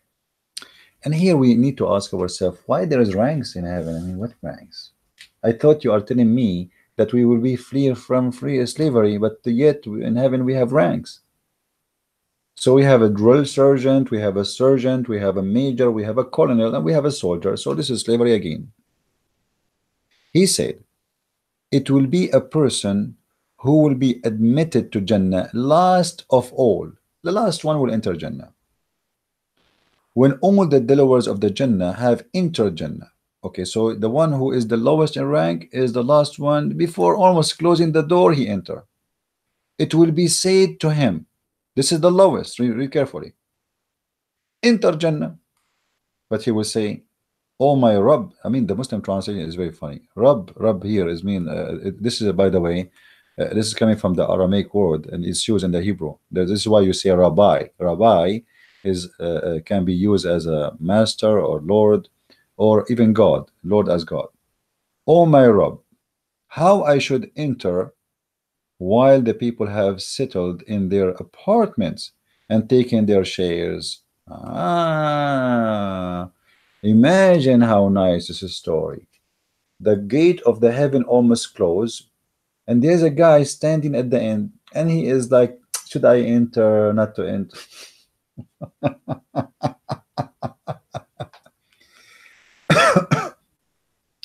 And they said to him, enter, man, enter heaven. And then he's saying, how am I going to enter if you gave everybody took his apartments? Where are you going to stay? Huh? Everybody took his shares, his apartment, his places, his houses, his grocery. Where I'm going to go?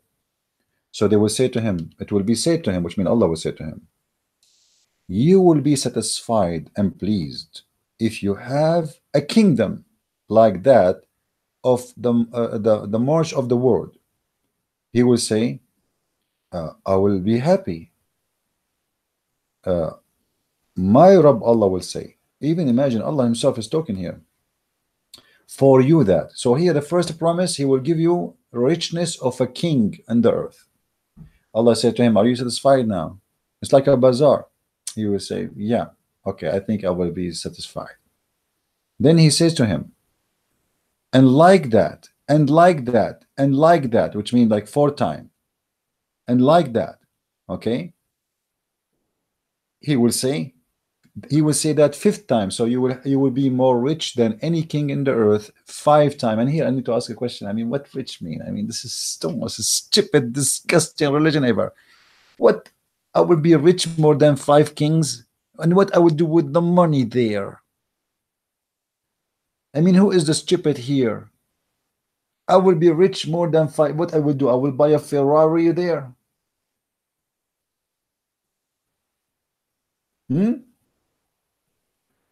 Are we going into heaven or we are going to Las Vegas? What I will do with richness of 5 kings? That's stupid. That's madness. But he knew that human, they love money. And everything in this cult is about tempting you with sex and money. So what? Do you want money? Okay, we will give you the money. How much money you want? Do you like to be a rich like a king? Sure, sure. Like a king? Are you kidding? Yeah, sure. Okay, I will make you church like a king, and another king, another king, another 5 kings. I will make you rich. Why 5? What about making 40? Do you Muslims use your brain? And then he continued. And here it looked like a bazaar, and Allah became like a Abdul. He is asking you, please just get in heaven, and using no, unless you make me happy. I mean, I want to be sure that heaven is my place. What you offer? And Allah says to you, okay, hold on. Let me show you how I can convince you to enter heaven. I mean, the guy do have a choice. Either you go to hell or you go to heaven. Which one? A little house of a dog in heaven is better than a palace in hell. I mean, what was this discussion is about? This is stupid. And then Allah, he continues saying to him, you will have whatever your soul desire. Oh boy, oh boy. What does that mean? Anything, whatever your soul desire, you see it in front of your eyes. What if this guy is a game? You have it. What if a guy he want to sleep with Muhammad? You will have it. What if this guy he want to sleep with Allah? You will have it. Whatever your soul desire. You see, when you say whatever, it's whatever. It's mean there's no limitation. And actually, the Muslim believe that in the heaven of Allah there is no limitation of reward, and they believe. And I challenge any Muslim to say it's a lie. Don't force me to show you the reference. Don't force me to show you. In the heaven of Allah, you can have sex with every single member of your family. Some scholars they say, except your mother. Some scholars they say, except your mother and daughter, and the rest is free, which means you can have sex with your sister, with your grandma, your auntie, all the family members, because they say the reason for forbidden having sex with a family member in earth, because Allah he made it as a way for lineage to get married from someone is lawful for you, but in heaven there is no children's, and there is nobody will get children's. However, don't forget, if you have my book Sex and Allah, very number 1 and very number 2, you will see where the hadith says, Muhammad he said, if a Muslim he wish to have a child, he will be pregnant and deliver it in less than fi sa'a, which means in 15 minutes. So a Muslim man, if you wish anything, he will have it. And now, what if a Muslim man he wish to have a child? That will be a contradiction for the Quran, because you will not have a children's. There is no children's. But here it says, if you wish, whatever you wish. And the second God he promised that whatever you wish, you have to grant me my wish. It doesn't matter what it is. And whatever your eyes could delight, whatever my eyes could delight, he will say, I am well pleased, O Allah. Musa said, who will be the highest rank in Jannah? So now he knew now what is the lowest rank. The lowest rank, he will be rich as 5 kings. You grant you whatever you wish. And then we have a higher rank. Okay, what is the higher rank? Look at this. Allah said, they are those whom I choose, and I establish their honor with my own hand. I attest with my seal that they would be pleased with such a bounty as no eye has seen, and no ear has heard, and no human mind has perceived. I mean, look how stupid this promise. You just said here, I will grant the lowest one whatever he wish. What if he wished to have the reward of the highest rank?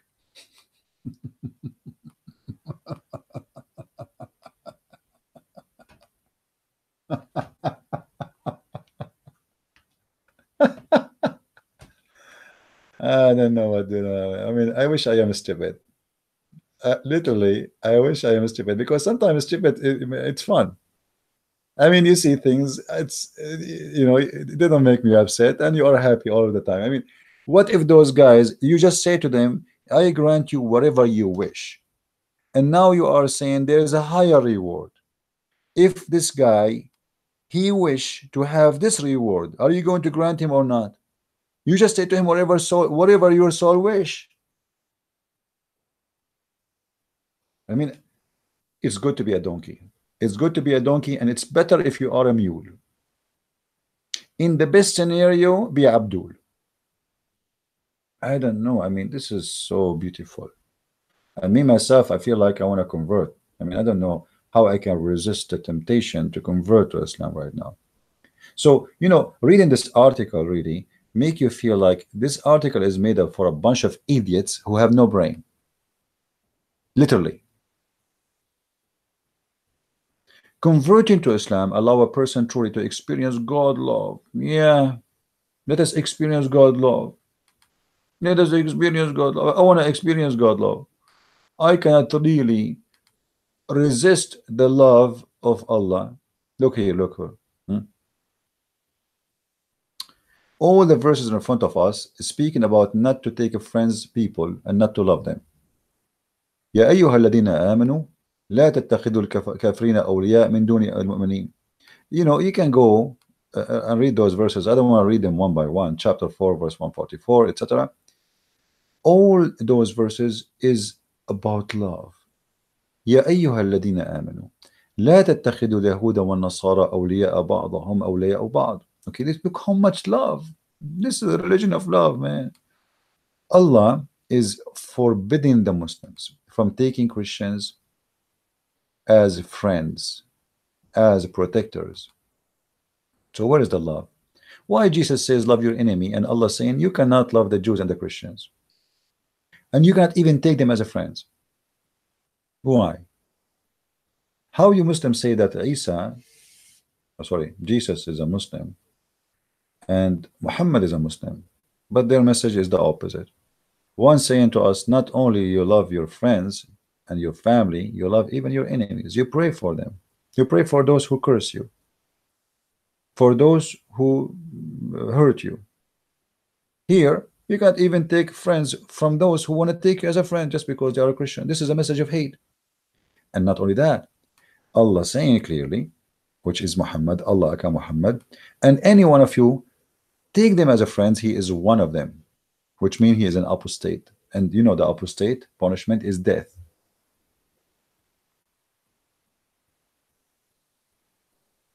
That's crazy. I forgot, sorry. Here, when we were trying to read about the reward of the heaven, we did not go to the to other hadith. I don't know. I think I'm getting old. I'm already 17. All right. Let's see this one. There's many hadith here.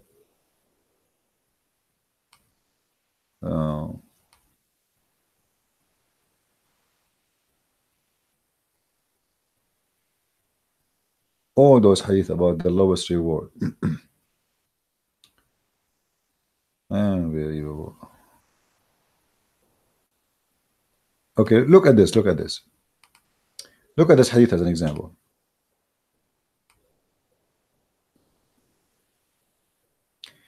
The Messenger of Allah said, indeed, the least of the people in paradise in rank is the one who shall look at his garden, his wives, his bounties, his servants, his beds, and in the distance of 1,000 years.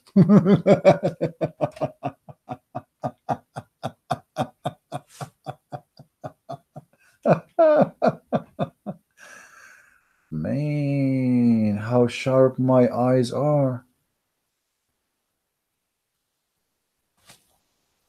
And how big my bedroom. My bedroom will be filled with beds and women in a distance of 1,000 years. So a question, Prophet of Allah, how long is going to take me to walk in my room if my eyes can go to the distance of 1,000 years? How far it going to take me? How long is going to take me to cross my room, to go from the first bed to the last bed? Unbelievable. I love it. I have to admit that we Christians, we need this heaven. I mean, look at this, man. Look, don't you like to have a big apartment, huge house, your bedroom?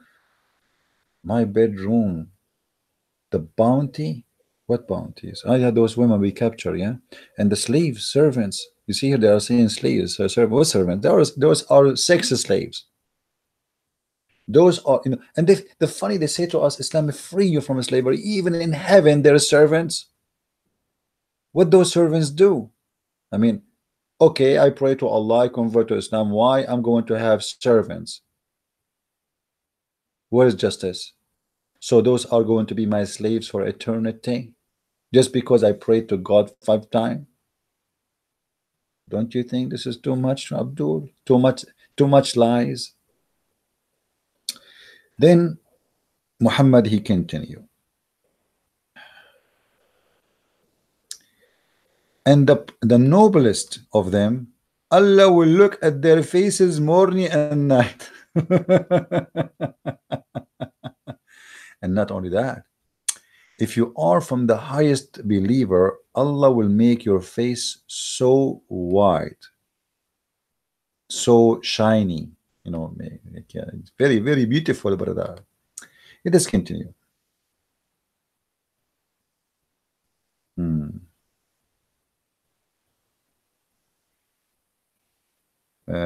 This one is funny, but I'm trying to find different hadith.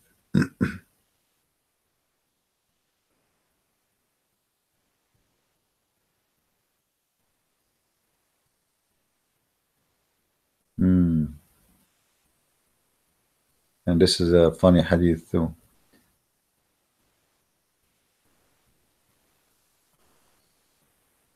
I know, like there's a hadith about the 80,000. I for some reason is not showing.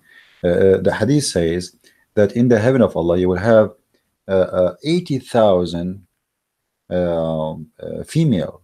You know, let me see.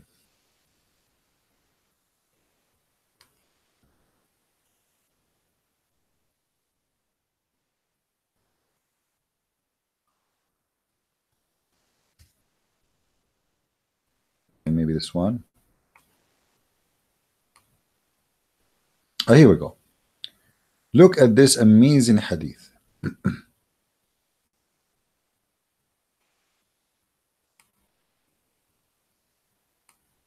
The least of the people of paradise in possession is the one with 80,000 servants. I mean, do you see how much Islam provided freedom? They are allowed to own, they've been forced actually to wage war, capture women. Muhammad encouraged them to attack the Romans so they can get the blonde diggers. And now in heaven, this is heaven now. In heaven, you will have 80,000 slaves. That's amazing. So beautiful. This is the truly heaven. In your house, brother, you will have 80,000 slaves. And who are those slaves? Anyone knows? They are boys, young boys. Imagine boys. We will slave boys. How in the world you can do that? If you read with me the verse here, let's see where it says. By the way, guys, I have here a dog. His name is Teddy. He want to say hi. All right, in case you want to say hi to him, he's the enemy of Allah and he's my helper now. Uh, uh, if you read with me, it is go. Which verse I want to show you? Yeah.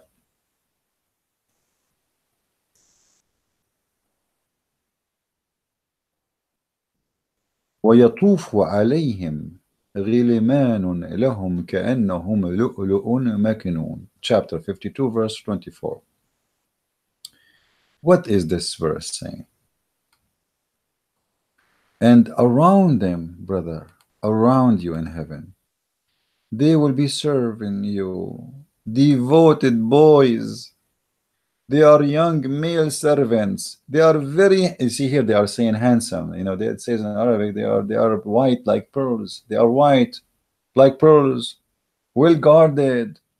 I mean, I cannot wait. I cannot wait to have 80,000 little child serving me as a slave for eternity. This is so beautiful. My heart is being touched. I feel like I'm in heaven already. My friend, if you have in your house 4 kids, they will drive you crazy. Imagine in the heaven of this madman Muhammad, you will have 80,000 little boy captured, and they are naked, white boys, young boys, and they will be serving you for eternity. Aren't you happy? Be honest.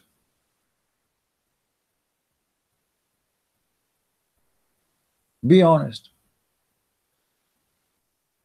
That's so beautiful. How in the world you can resist such a heaven? And yet in the article you are saying to me, in Islam, you convert to Islam, you will be free. What free? Right now I'm not free anymore, because now you put me in a house. Is not my choice to be there. You decide for me what to wear. It's already known, the fabric, the color, the bracelet I will wear, the couch I will sit in, and the number of the servants and the number of the women I'm going to rape. And you are telling me I'm free?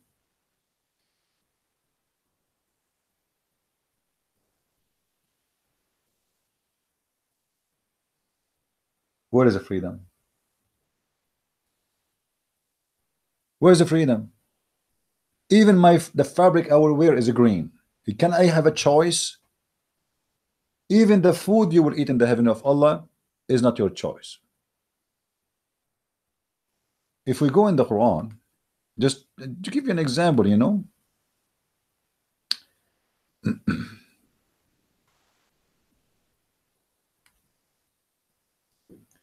read carefully with me. What I will eat in the heaven of Allah? What is my menu? Do you know that in the heaven of Allah there is only birds barbecue? Yes. لحم طير مما يشتهون. Let us see here.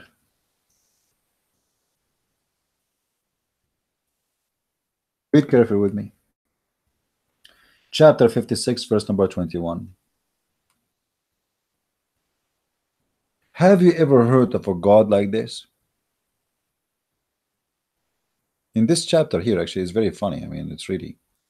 Here it says, and you will eat from the meat of birds that they may desire. So your menu only birds. It doesn't say chicken. It doesn't say we don't know what birds. Your menu, the meat in the menu is only birds. Where is the freedom? Now we are in heaven, yet I'm going to eat for eternity only birds meat, chicken.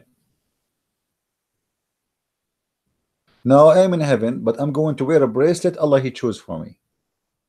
Now I'm in heaven, I'm going to wear a green silk clothes for eternity, as if I'm a prisoner, or I am in a mad hospital, where everybody wear a uniform and you have no choice to take it off. Especially in the heaven of Islam, you don't even change the uniform, because according to the Quran, the clothes in the heaven, they will never be ruined, and they will never get dirty, and they will never have wrinkles. So I enter heaven, I wear the green silk fabric for eternity. And in the heaven, I will be addicted to alcohol, and I will be serving by youth who they are very young for eternity. And remember, those youth, they will not bleed, which means they will have sex with me too. And then I am going to be giving cups, and there is in my house there will be flowing fountains. And anyone remember those fountains? What is the fountain in my house? Who remember? Let us see how many of you. What is the time now? Man, the time go fast. It's getting again, guys. I don't want to remind you tonight. We will do live broadcast. Me and the brother Amir and some other brothers, but we don't know how many there will be. So don't forget to join us. I posted a link for the page of brother Amir, because I might not be able to broadcast on my channel, so you can see it in his channel.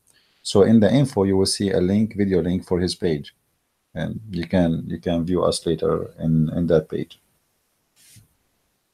The Fountain of Life. Thank you, Narrow Gate. Yeah, you are a German. You really are a German, man. You see, I wish I can say I went to Germany and I found it full of German. I cannot say that no more. I went to Germany and I found it full of non-German. I took the bus, you know, I took a bus. I look in the bus. There's no German in the bus. I'm serious. There's no German in the bus. I think the only German was in the bus. It was a driver. I know what happened to this country. I have no idea. I thought I'm coming to Germany. I found myself coming to a different country. This woman in your country, the leader of this country, she screwed everything up.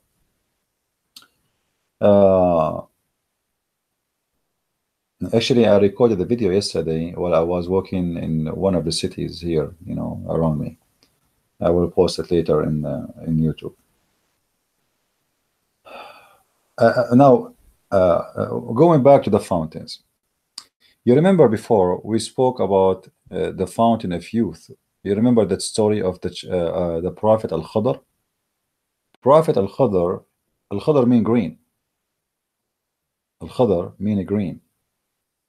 And why he was called Al-Khadr, according to Muslims and according to Islam, not to me.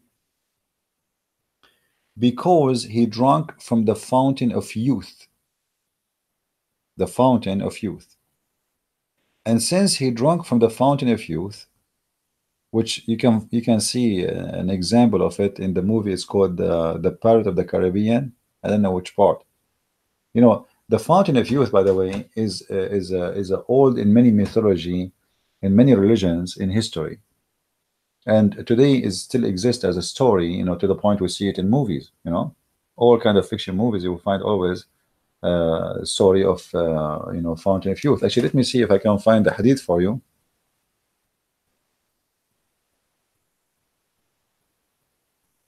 Uh,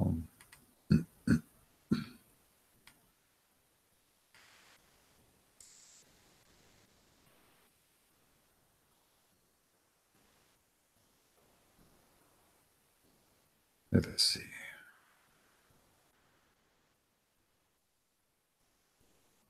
Maybe we can find it fast. Let us see. Let me pray to Allah, so maybe I will be lucky. And by the way, guys, right now I'm taking some karate classes. You see, I have some friends, they play karate. Bruce Lee is my friend. And if you ask me why, because right now I see the hadith in front of me where Musa says he did beat the angel of death and he blocked his eye off.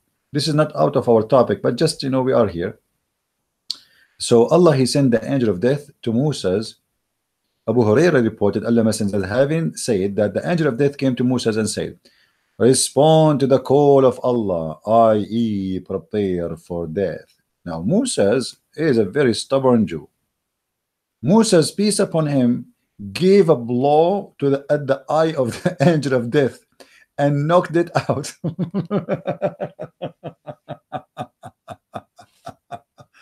Unbelievable.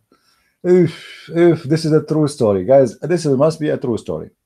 I mean, it happened all the time, especially if you are a Jew. I mean, imagine you are a Jew, and not only a Jew, you are Musas. Do you know how many belt Musas have in the art of fighting? He graduated from the Kung Fu school.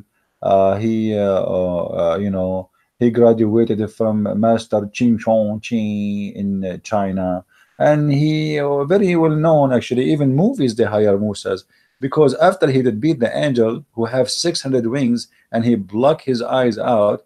I mean, and then the angel, he went back to Allah and he said, look what look what Moses did to me. He don't want to die.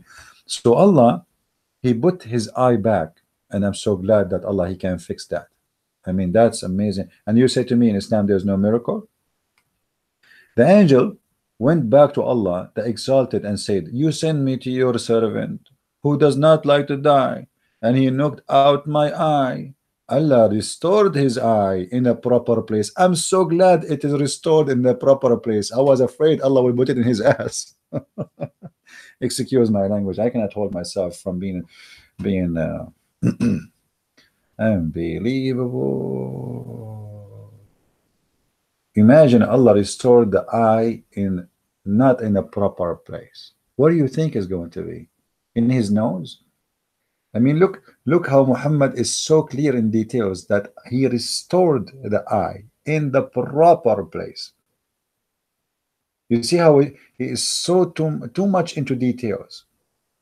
It is in the proper place. Now let's go back to the story we were trying to show you. I mean, this is very complicated, man. When are you going to finish the topic? You keep jumping from topic to topic. All right. Where is Ainul Hayat?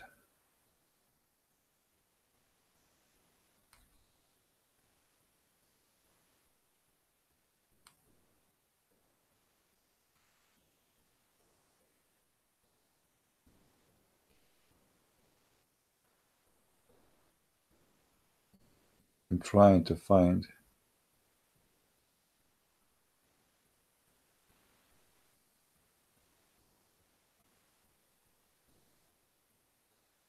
Here we go. In this, here we go. In this hadith here, and this is a Sahih hadith. So don't tell me it's weak. And this is Sahih Bukhari. And this is speaking about Musa trying to find the Prophet Al-Khadr and where he will meet him in the junctions of the two seas. And what is the two seas? According to the Muslim interpretation, that is was the seas of Persia, the Gulf of Persia, which is called today the Arabian Gulf by the Arab, trying to hijack the name, and the Mediterranean. Have you ever heard the Mediterranean meet with the Persian Gulf? How did that happen? Islamic science. So here, Moses asked Allah how I can meet him. Allah told him, take with you a fish, put it in the basket, which means that it's fish. And when the fish is lost, that means you follow the place of the fish. The fish will leave a mark. Have you ever heard of a fish will leave a mark? How that can happen? It's in Islam, it happened. So to make the story short, and I'm not going to read all of it, you know. Our brother Phil there, he will post the link for you so you can save the reference.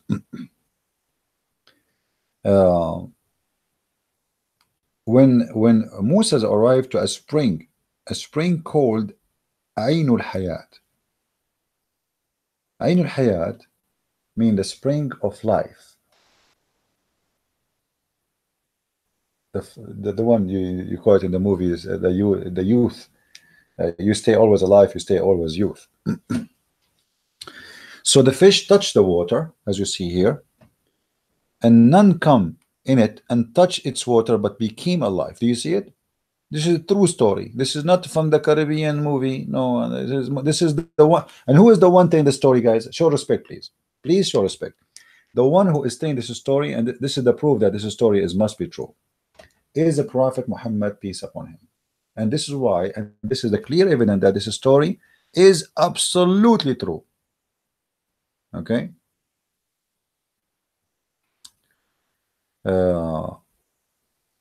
You see here it says, so whoever touch Ainul Hayat, the water, you know, will make that thing alive. So some of the water of that spring fell over the fish, so it moved and slipped out of the basket and entered the sea. When Moses woke up, he asked his attendant, bring our early meal, which means the fish. But why you want to eat the fish, man? Allah, he told you to save it. The narrator said, Musa did not suffer a fatigue because after he had passed the place that he had ordered to observe, his attendant Yeshua ibn Nun said, and here even the funnies in the stories are funny, because for those who do not know, the word Nun is a word meaning fish or a whale, you know. So Yeshua ibn Nun, his name Yeshua, the son of a fish. Do you remember what happened when etc. Anyway, so the story here, the purpose for me to mention this story, that everything we see written by Muslims is nothing but a fiction, the same as the religion. There's two sides of fiction in Islam.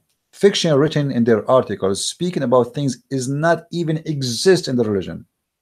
Pretending that Islam is bringing salvation, Islam giving you freedom. What a freedom if the Islam teach the man he can beat the wife? What a freedom if the man can have 4 wives? What a freedom if the man he can divorce his wife by a text message?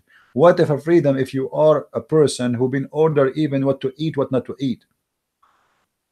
Somebody might say to me, well, the Jews, they've been ordered not to eat what to eat. My friend, the Jews, you know, to make it simple, like somebody will say to you, isn't it the Old Testament telling you that not to eat pork? The pigs that, you know, the pigs, they grow in the field and they eat whatever in their way, including the people. So people, they have sword fight, people die in the street, pigs, they eat them, and you eat the pig, you eat, you know, you can carry a disease, and you can even carry something, or someone who did animal who even ate a human being.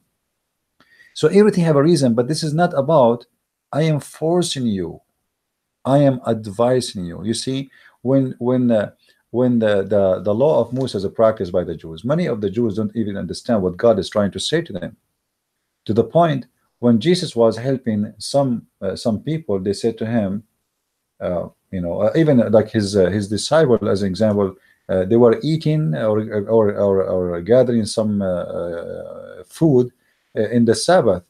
The Jews, they said to them, your men, look at your men, They are working in Sabbath. They are gathering food in Sabbath. What Jesus said? Sabbath was made for the man, not the man made for the Sabbath. So all the teaching of the Old Testament is about for your benefit, not to force you. It's for your benefit. The Jews, they love money. They like to work Saturday. They like to work 24 hours, 7 days a week to make money. So the law came for a reason. Those people, they do that and they will never stop working. So let us enforce a law on them that in Saturday, you and your servant, you do nothing. But it was not to serve God. It was for the benefit of the man. So Jesus said, Sabbath was made for the man, not the man made for Sabbath. In Islam, all the rituals you see, it's about God. Why you pray? Because God, He ordered you to pray, and if you don't pray, He will punish you. Why you make a donation? Not because you are a good person, but because if you make a donation, the good deeds will delete the bad deeds.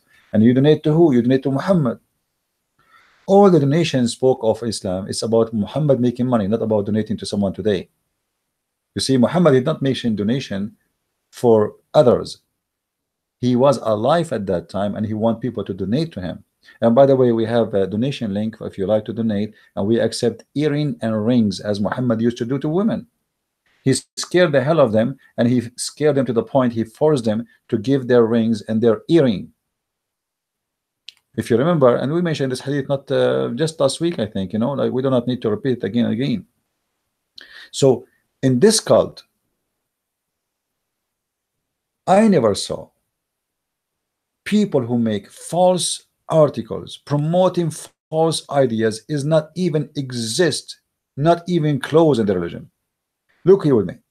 God makes his desire perfectly clear. However, human being have a free will to please or displease God. What a big fat lie. What a big fat lie. Isn't it Muhammad being ordered to kill all mankind until they convert to Islam? To kill, not only to fight, because fight here is about fighting by the sword, and sword kill, not fighting by words or debates. Look how they lie to you. Read with me.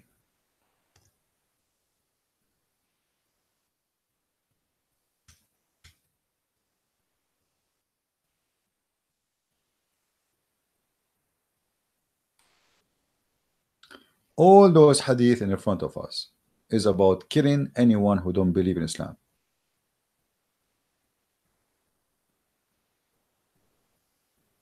Oh, and the condition is not only to convert to Islam. Read carefully with me, please. It's not enough even to convert to Islam not to be killed, because you might convert to Islam and still be killed. Because, read with me carefully. Free will? Are you kidding me? What a big fat liars you are, the one who made this article, trying to deceive those naive Western, African, Asian people. Allah Messenger said, and the one is talking here is Allah Messenger, not a Christian prince. And this is Sahih al-Bukhari. This is a true, authentic hadith said by Muhammad, and the reference in the front of your eyes. Read it please with me.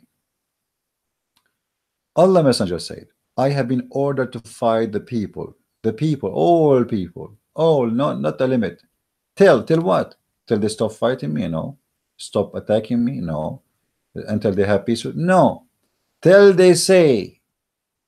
Till they say. So what is the condition to stop fighting the people? Is the following. Number one, you say what? You say the Shahada. And then you say, after they say so, they have to pray like we pray. It's not enough. You're not done yet. Now you say Shahada. This is the first step. The second step is you have to pray as we pray. Otherwise, I will kill you still. And not only that, even if you pray, you have to pray facing our Qibla, which means direction of the Qibla. And not only that, facing the Qibla is not enough still not to slaughter you. You have to slaughter as we slaughter, which means slaughter meat and food as we eat. And then, and only then, their blood and the property will be secured. From who? From us. So how you say to me, a free will, and you are free, and whoa, what is that, man? Do Muslims have a shame when they make those articles? You see, when Muslims write those articles, I don't know who you are, the one is listening. Many of you, they listen to me always, and many of you are in you. Muslims don't respect you,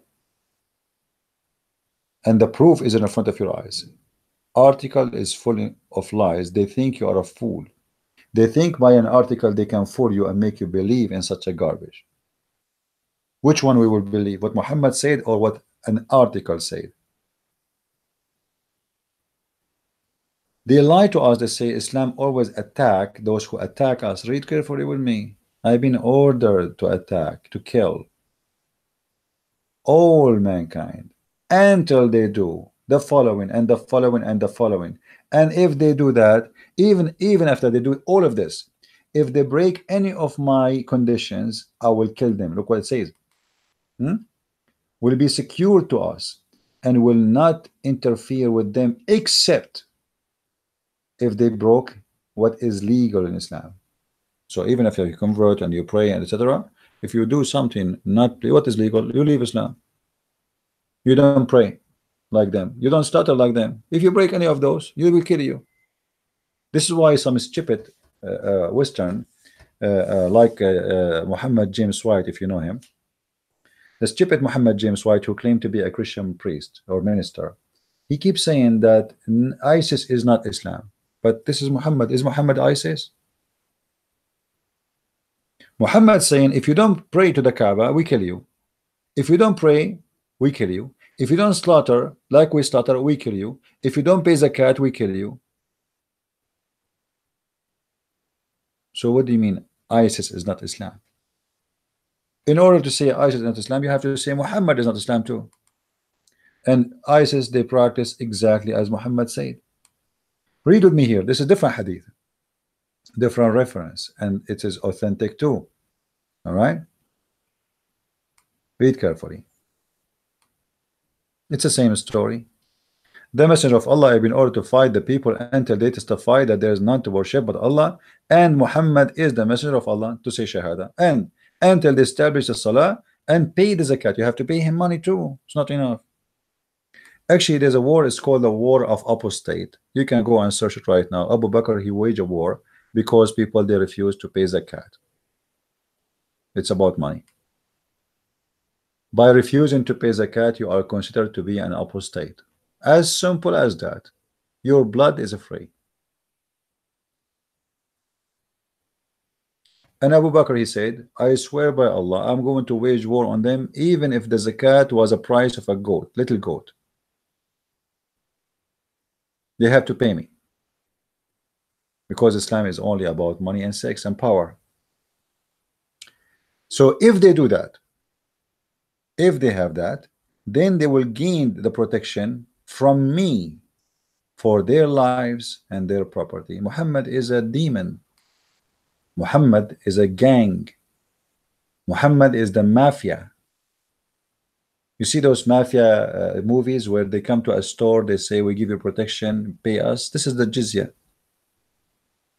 Actually, the mafia business was learned by the people of Malta and the Italian because of the Islamic invasion to Europe.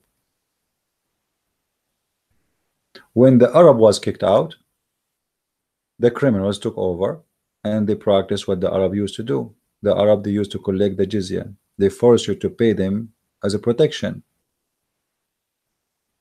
So we kick the Arab out, the Muslims out, and then we get, and the mafia criminals taking over the business because they learn from the Muslims how to do this gang business.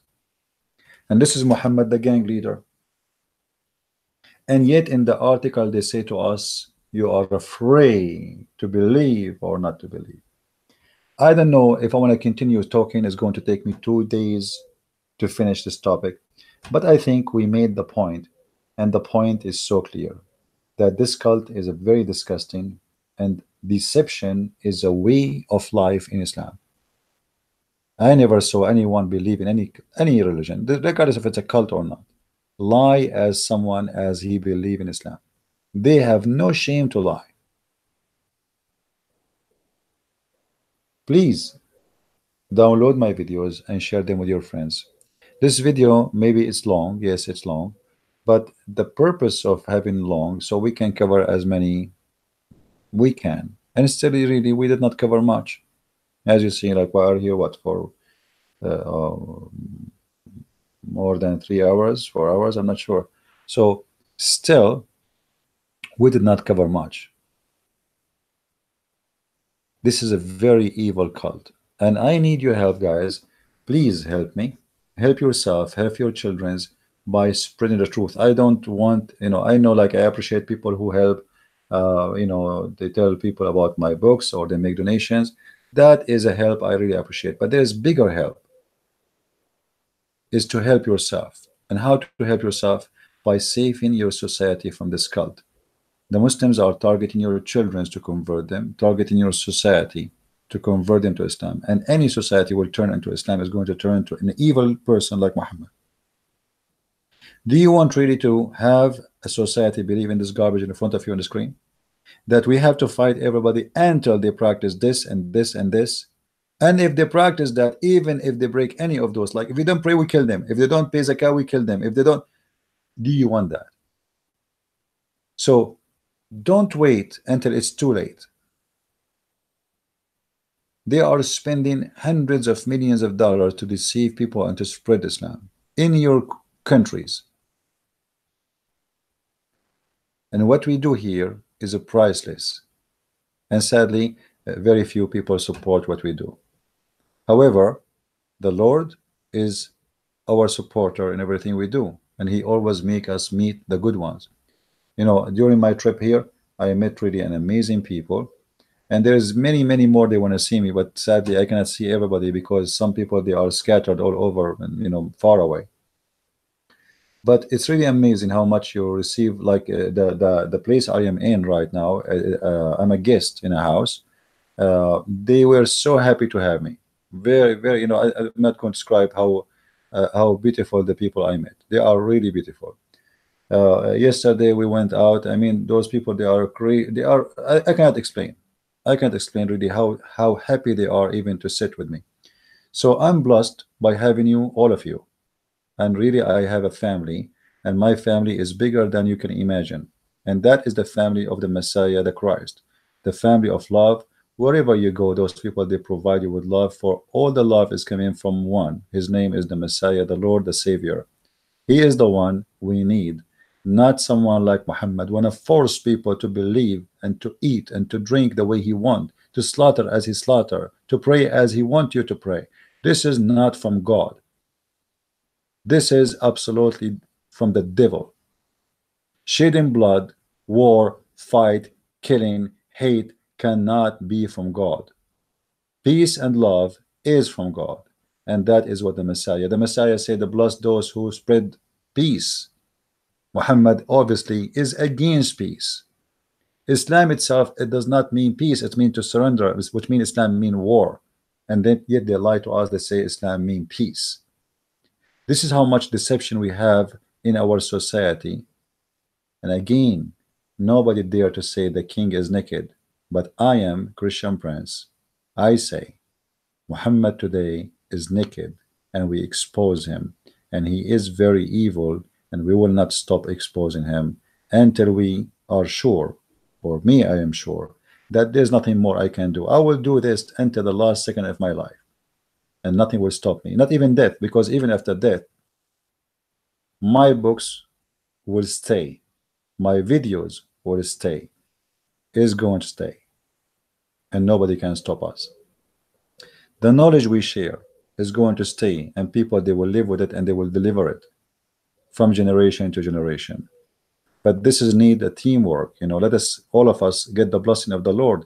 If you teach somebody about Islam and you save him from this cult, you get a blessing from the Lord. One day you will stand in the front of him and he will ask you what you did. What you will say? You will say, I was just eating shish kebab and making money and have a family. That's not enough, my friend. You have to save. help others. You know, this is what life is about. The joy of life is to be someone, to be something, not to be just a number. Many people, they came to life and nobody remembered them. There's two ways to be remembered, either to be evil or to be good. And good is not about being good for yourself, it's about being good to others. This is why you see the Messiah, he never speaking about being good to yourself as much he's speaking about being good even to your enemy. That is the message of the Messiah. For God is good, you better be good. God is good, for he have the nature of good. When somebody says to Jesus, you are good, the Messiah said, why you call me good? Only God is good. The Muslim, they got it wrong. They say, oh, he's saying he is not God. The fact he is saying, why? How you know me? I'm good. The Messiah, he said many times, I am the good shepherd. I am the Alpha. I am the Omega. I am the beginning. I am the end. The Muslim, they say to you, why Jesus is God? It doesn't make sense. How Jesus can be God, but he is, or Son of God, and he is being crucified? If this is a reason, then you should believe in Jesus as God before us, because according to the Quran, Jesus was not crucified. This is how hypocrite their logic, and this is how false it is. So then let the fool you. You're smarter. God gave you a brain, use it. I am here just to help you, but not to think for you. Think with me. Use your brain. I'm sure many of you even smarter, a lot smarter than me. And you can do better. With this, I want to say thank you. May the Lord bless you all. And remember to be with us around 8 o'clock today, p.m. If I could not do live like broadcast in my channel, then click at the link under this video where you will see a link for the page of Brother Amir, where I'm going to broadcast from his page then, if I could not do it in my computer. So with this, I want to say thank you. God bless. Christ is Lord. Islam is false. And see you soon again. Bye-bye.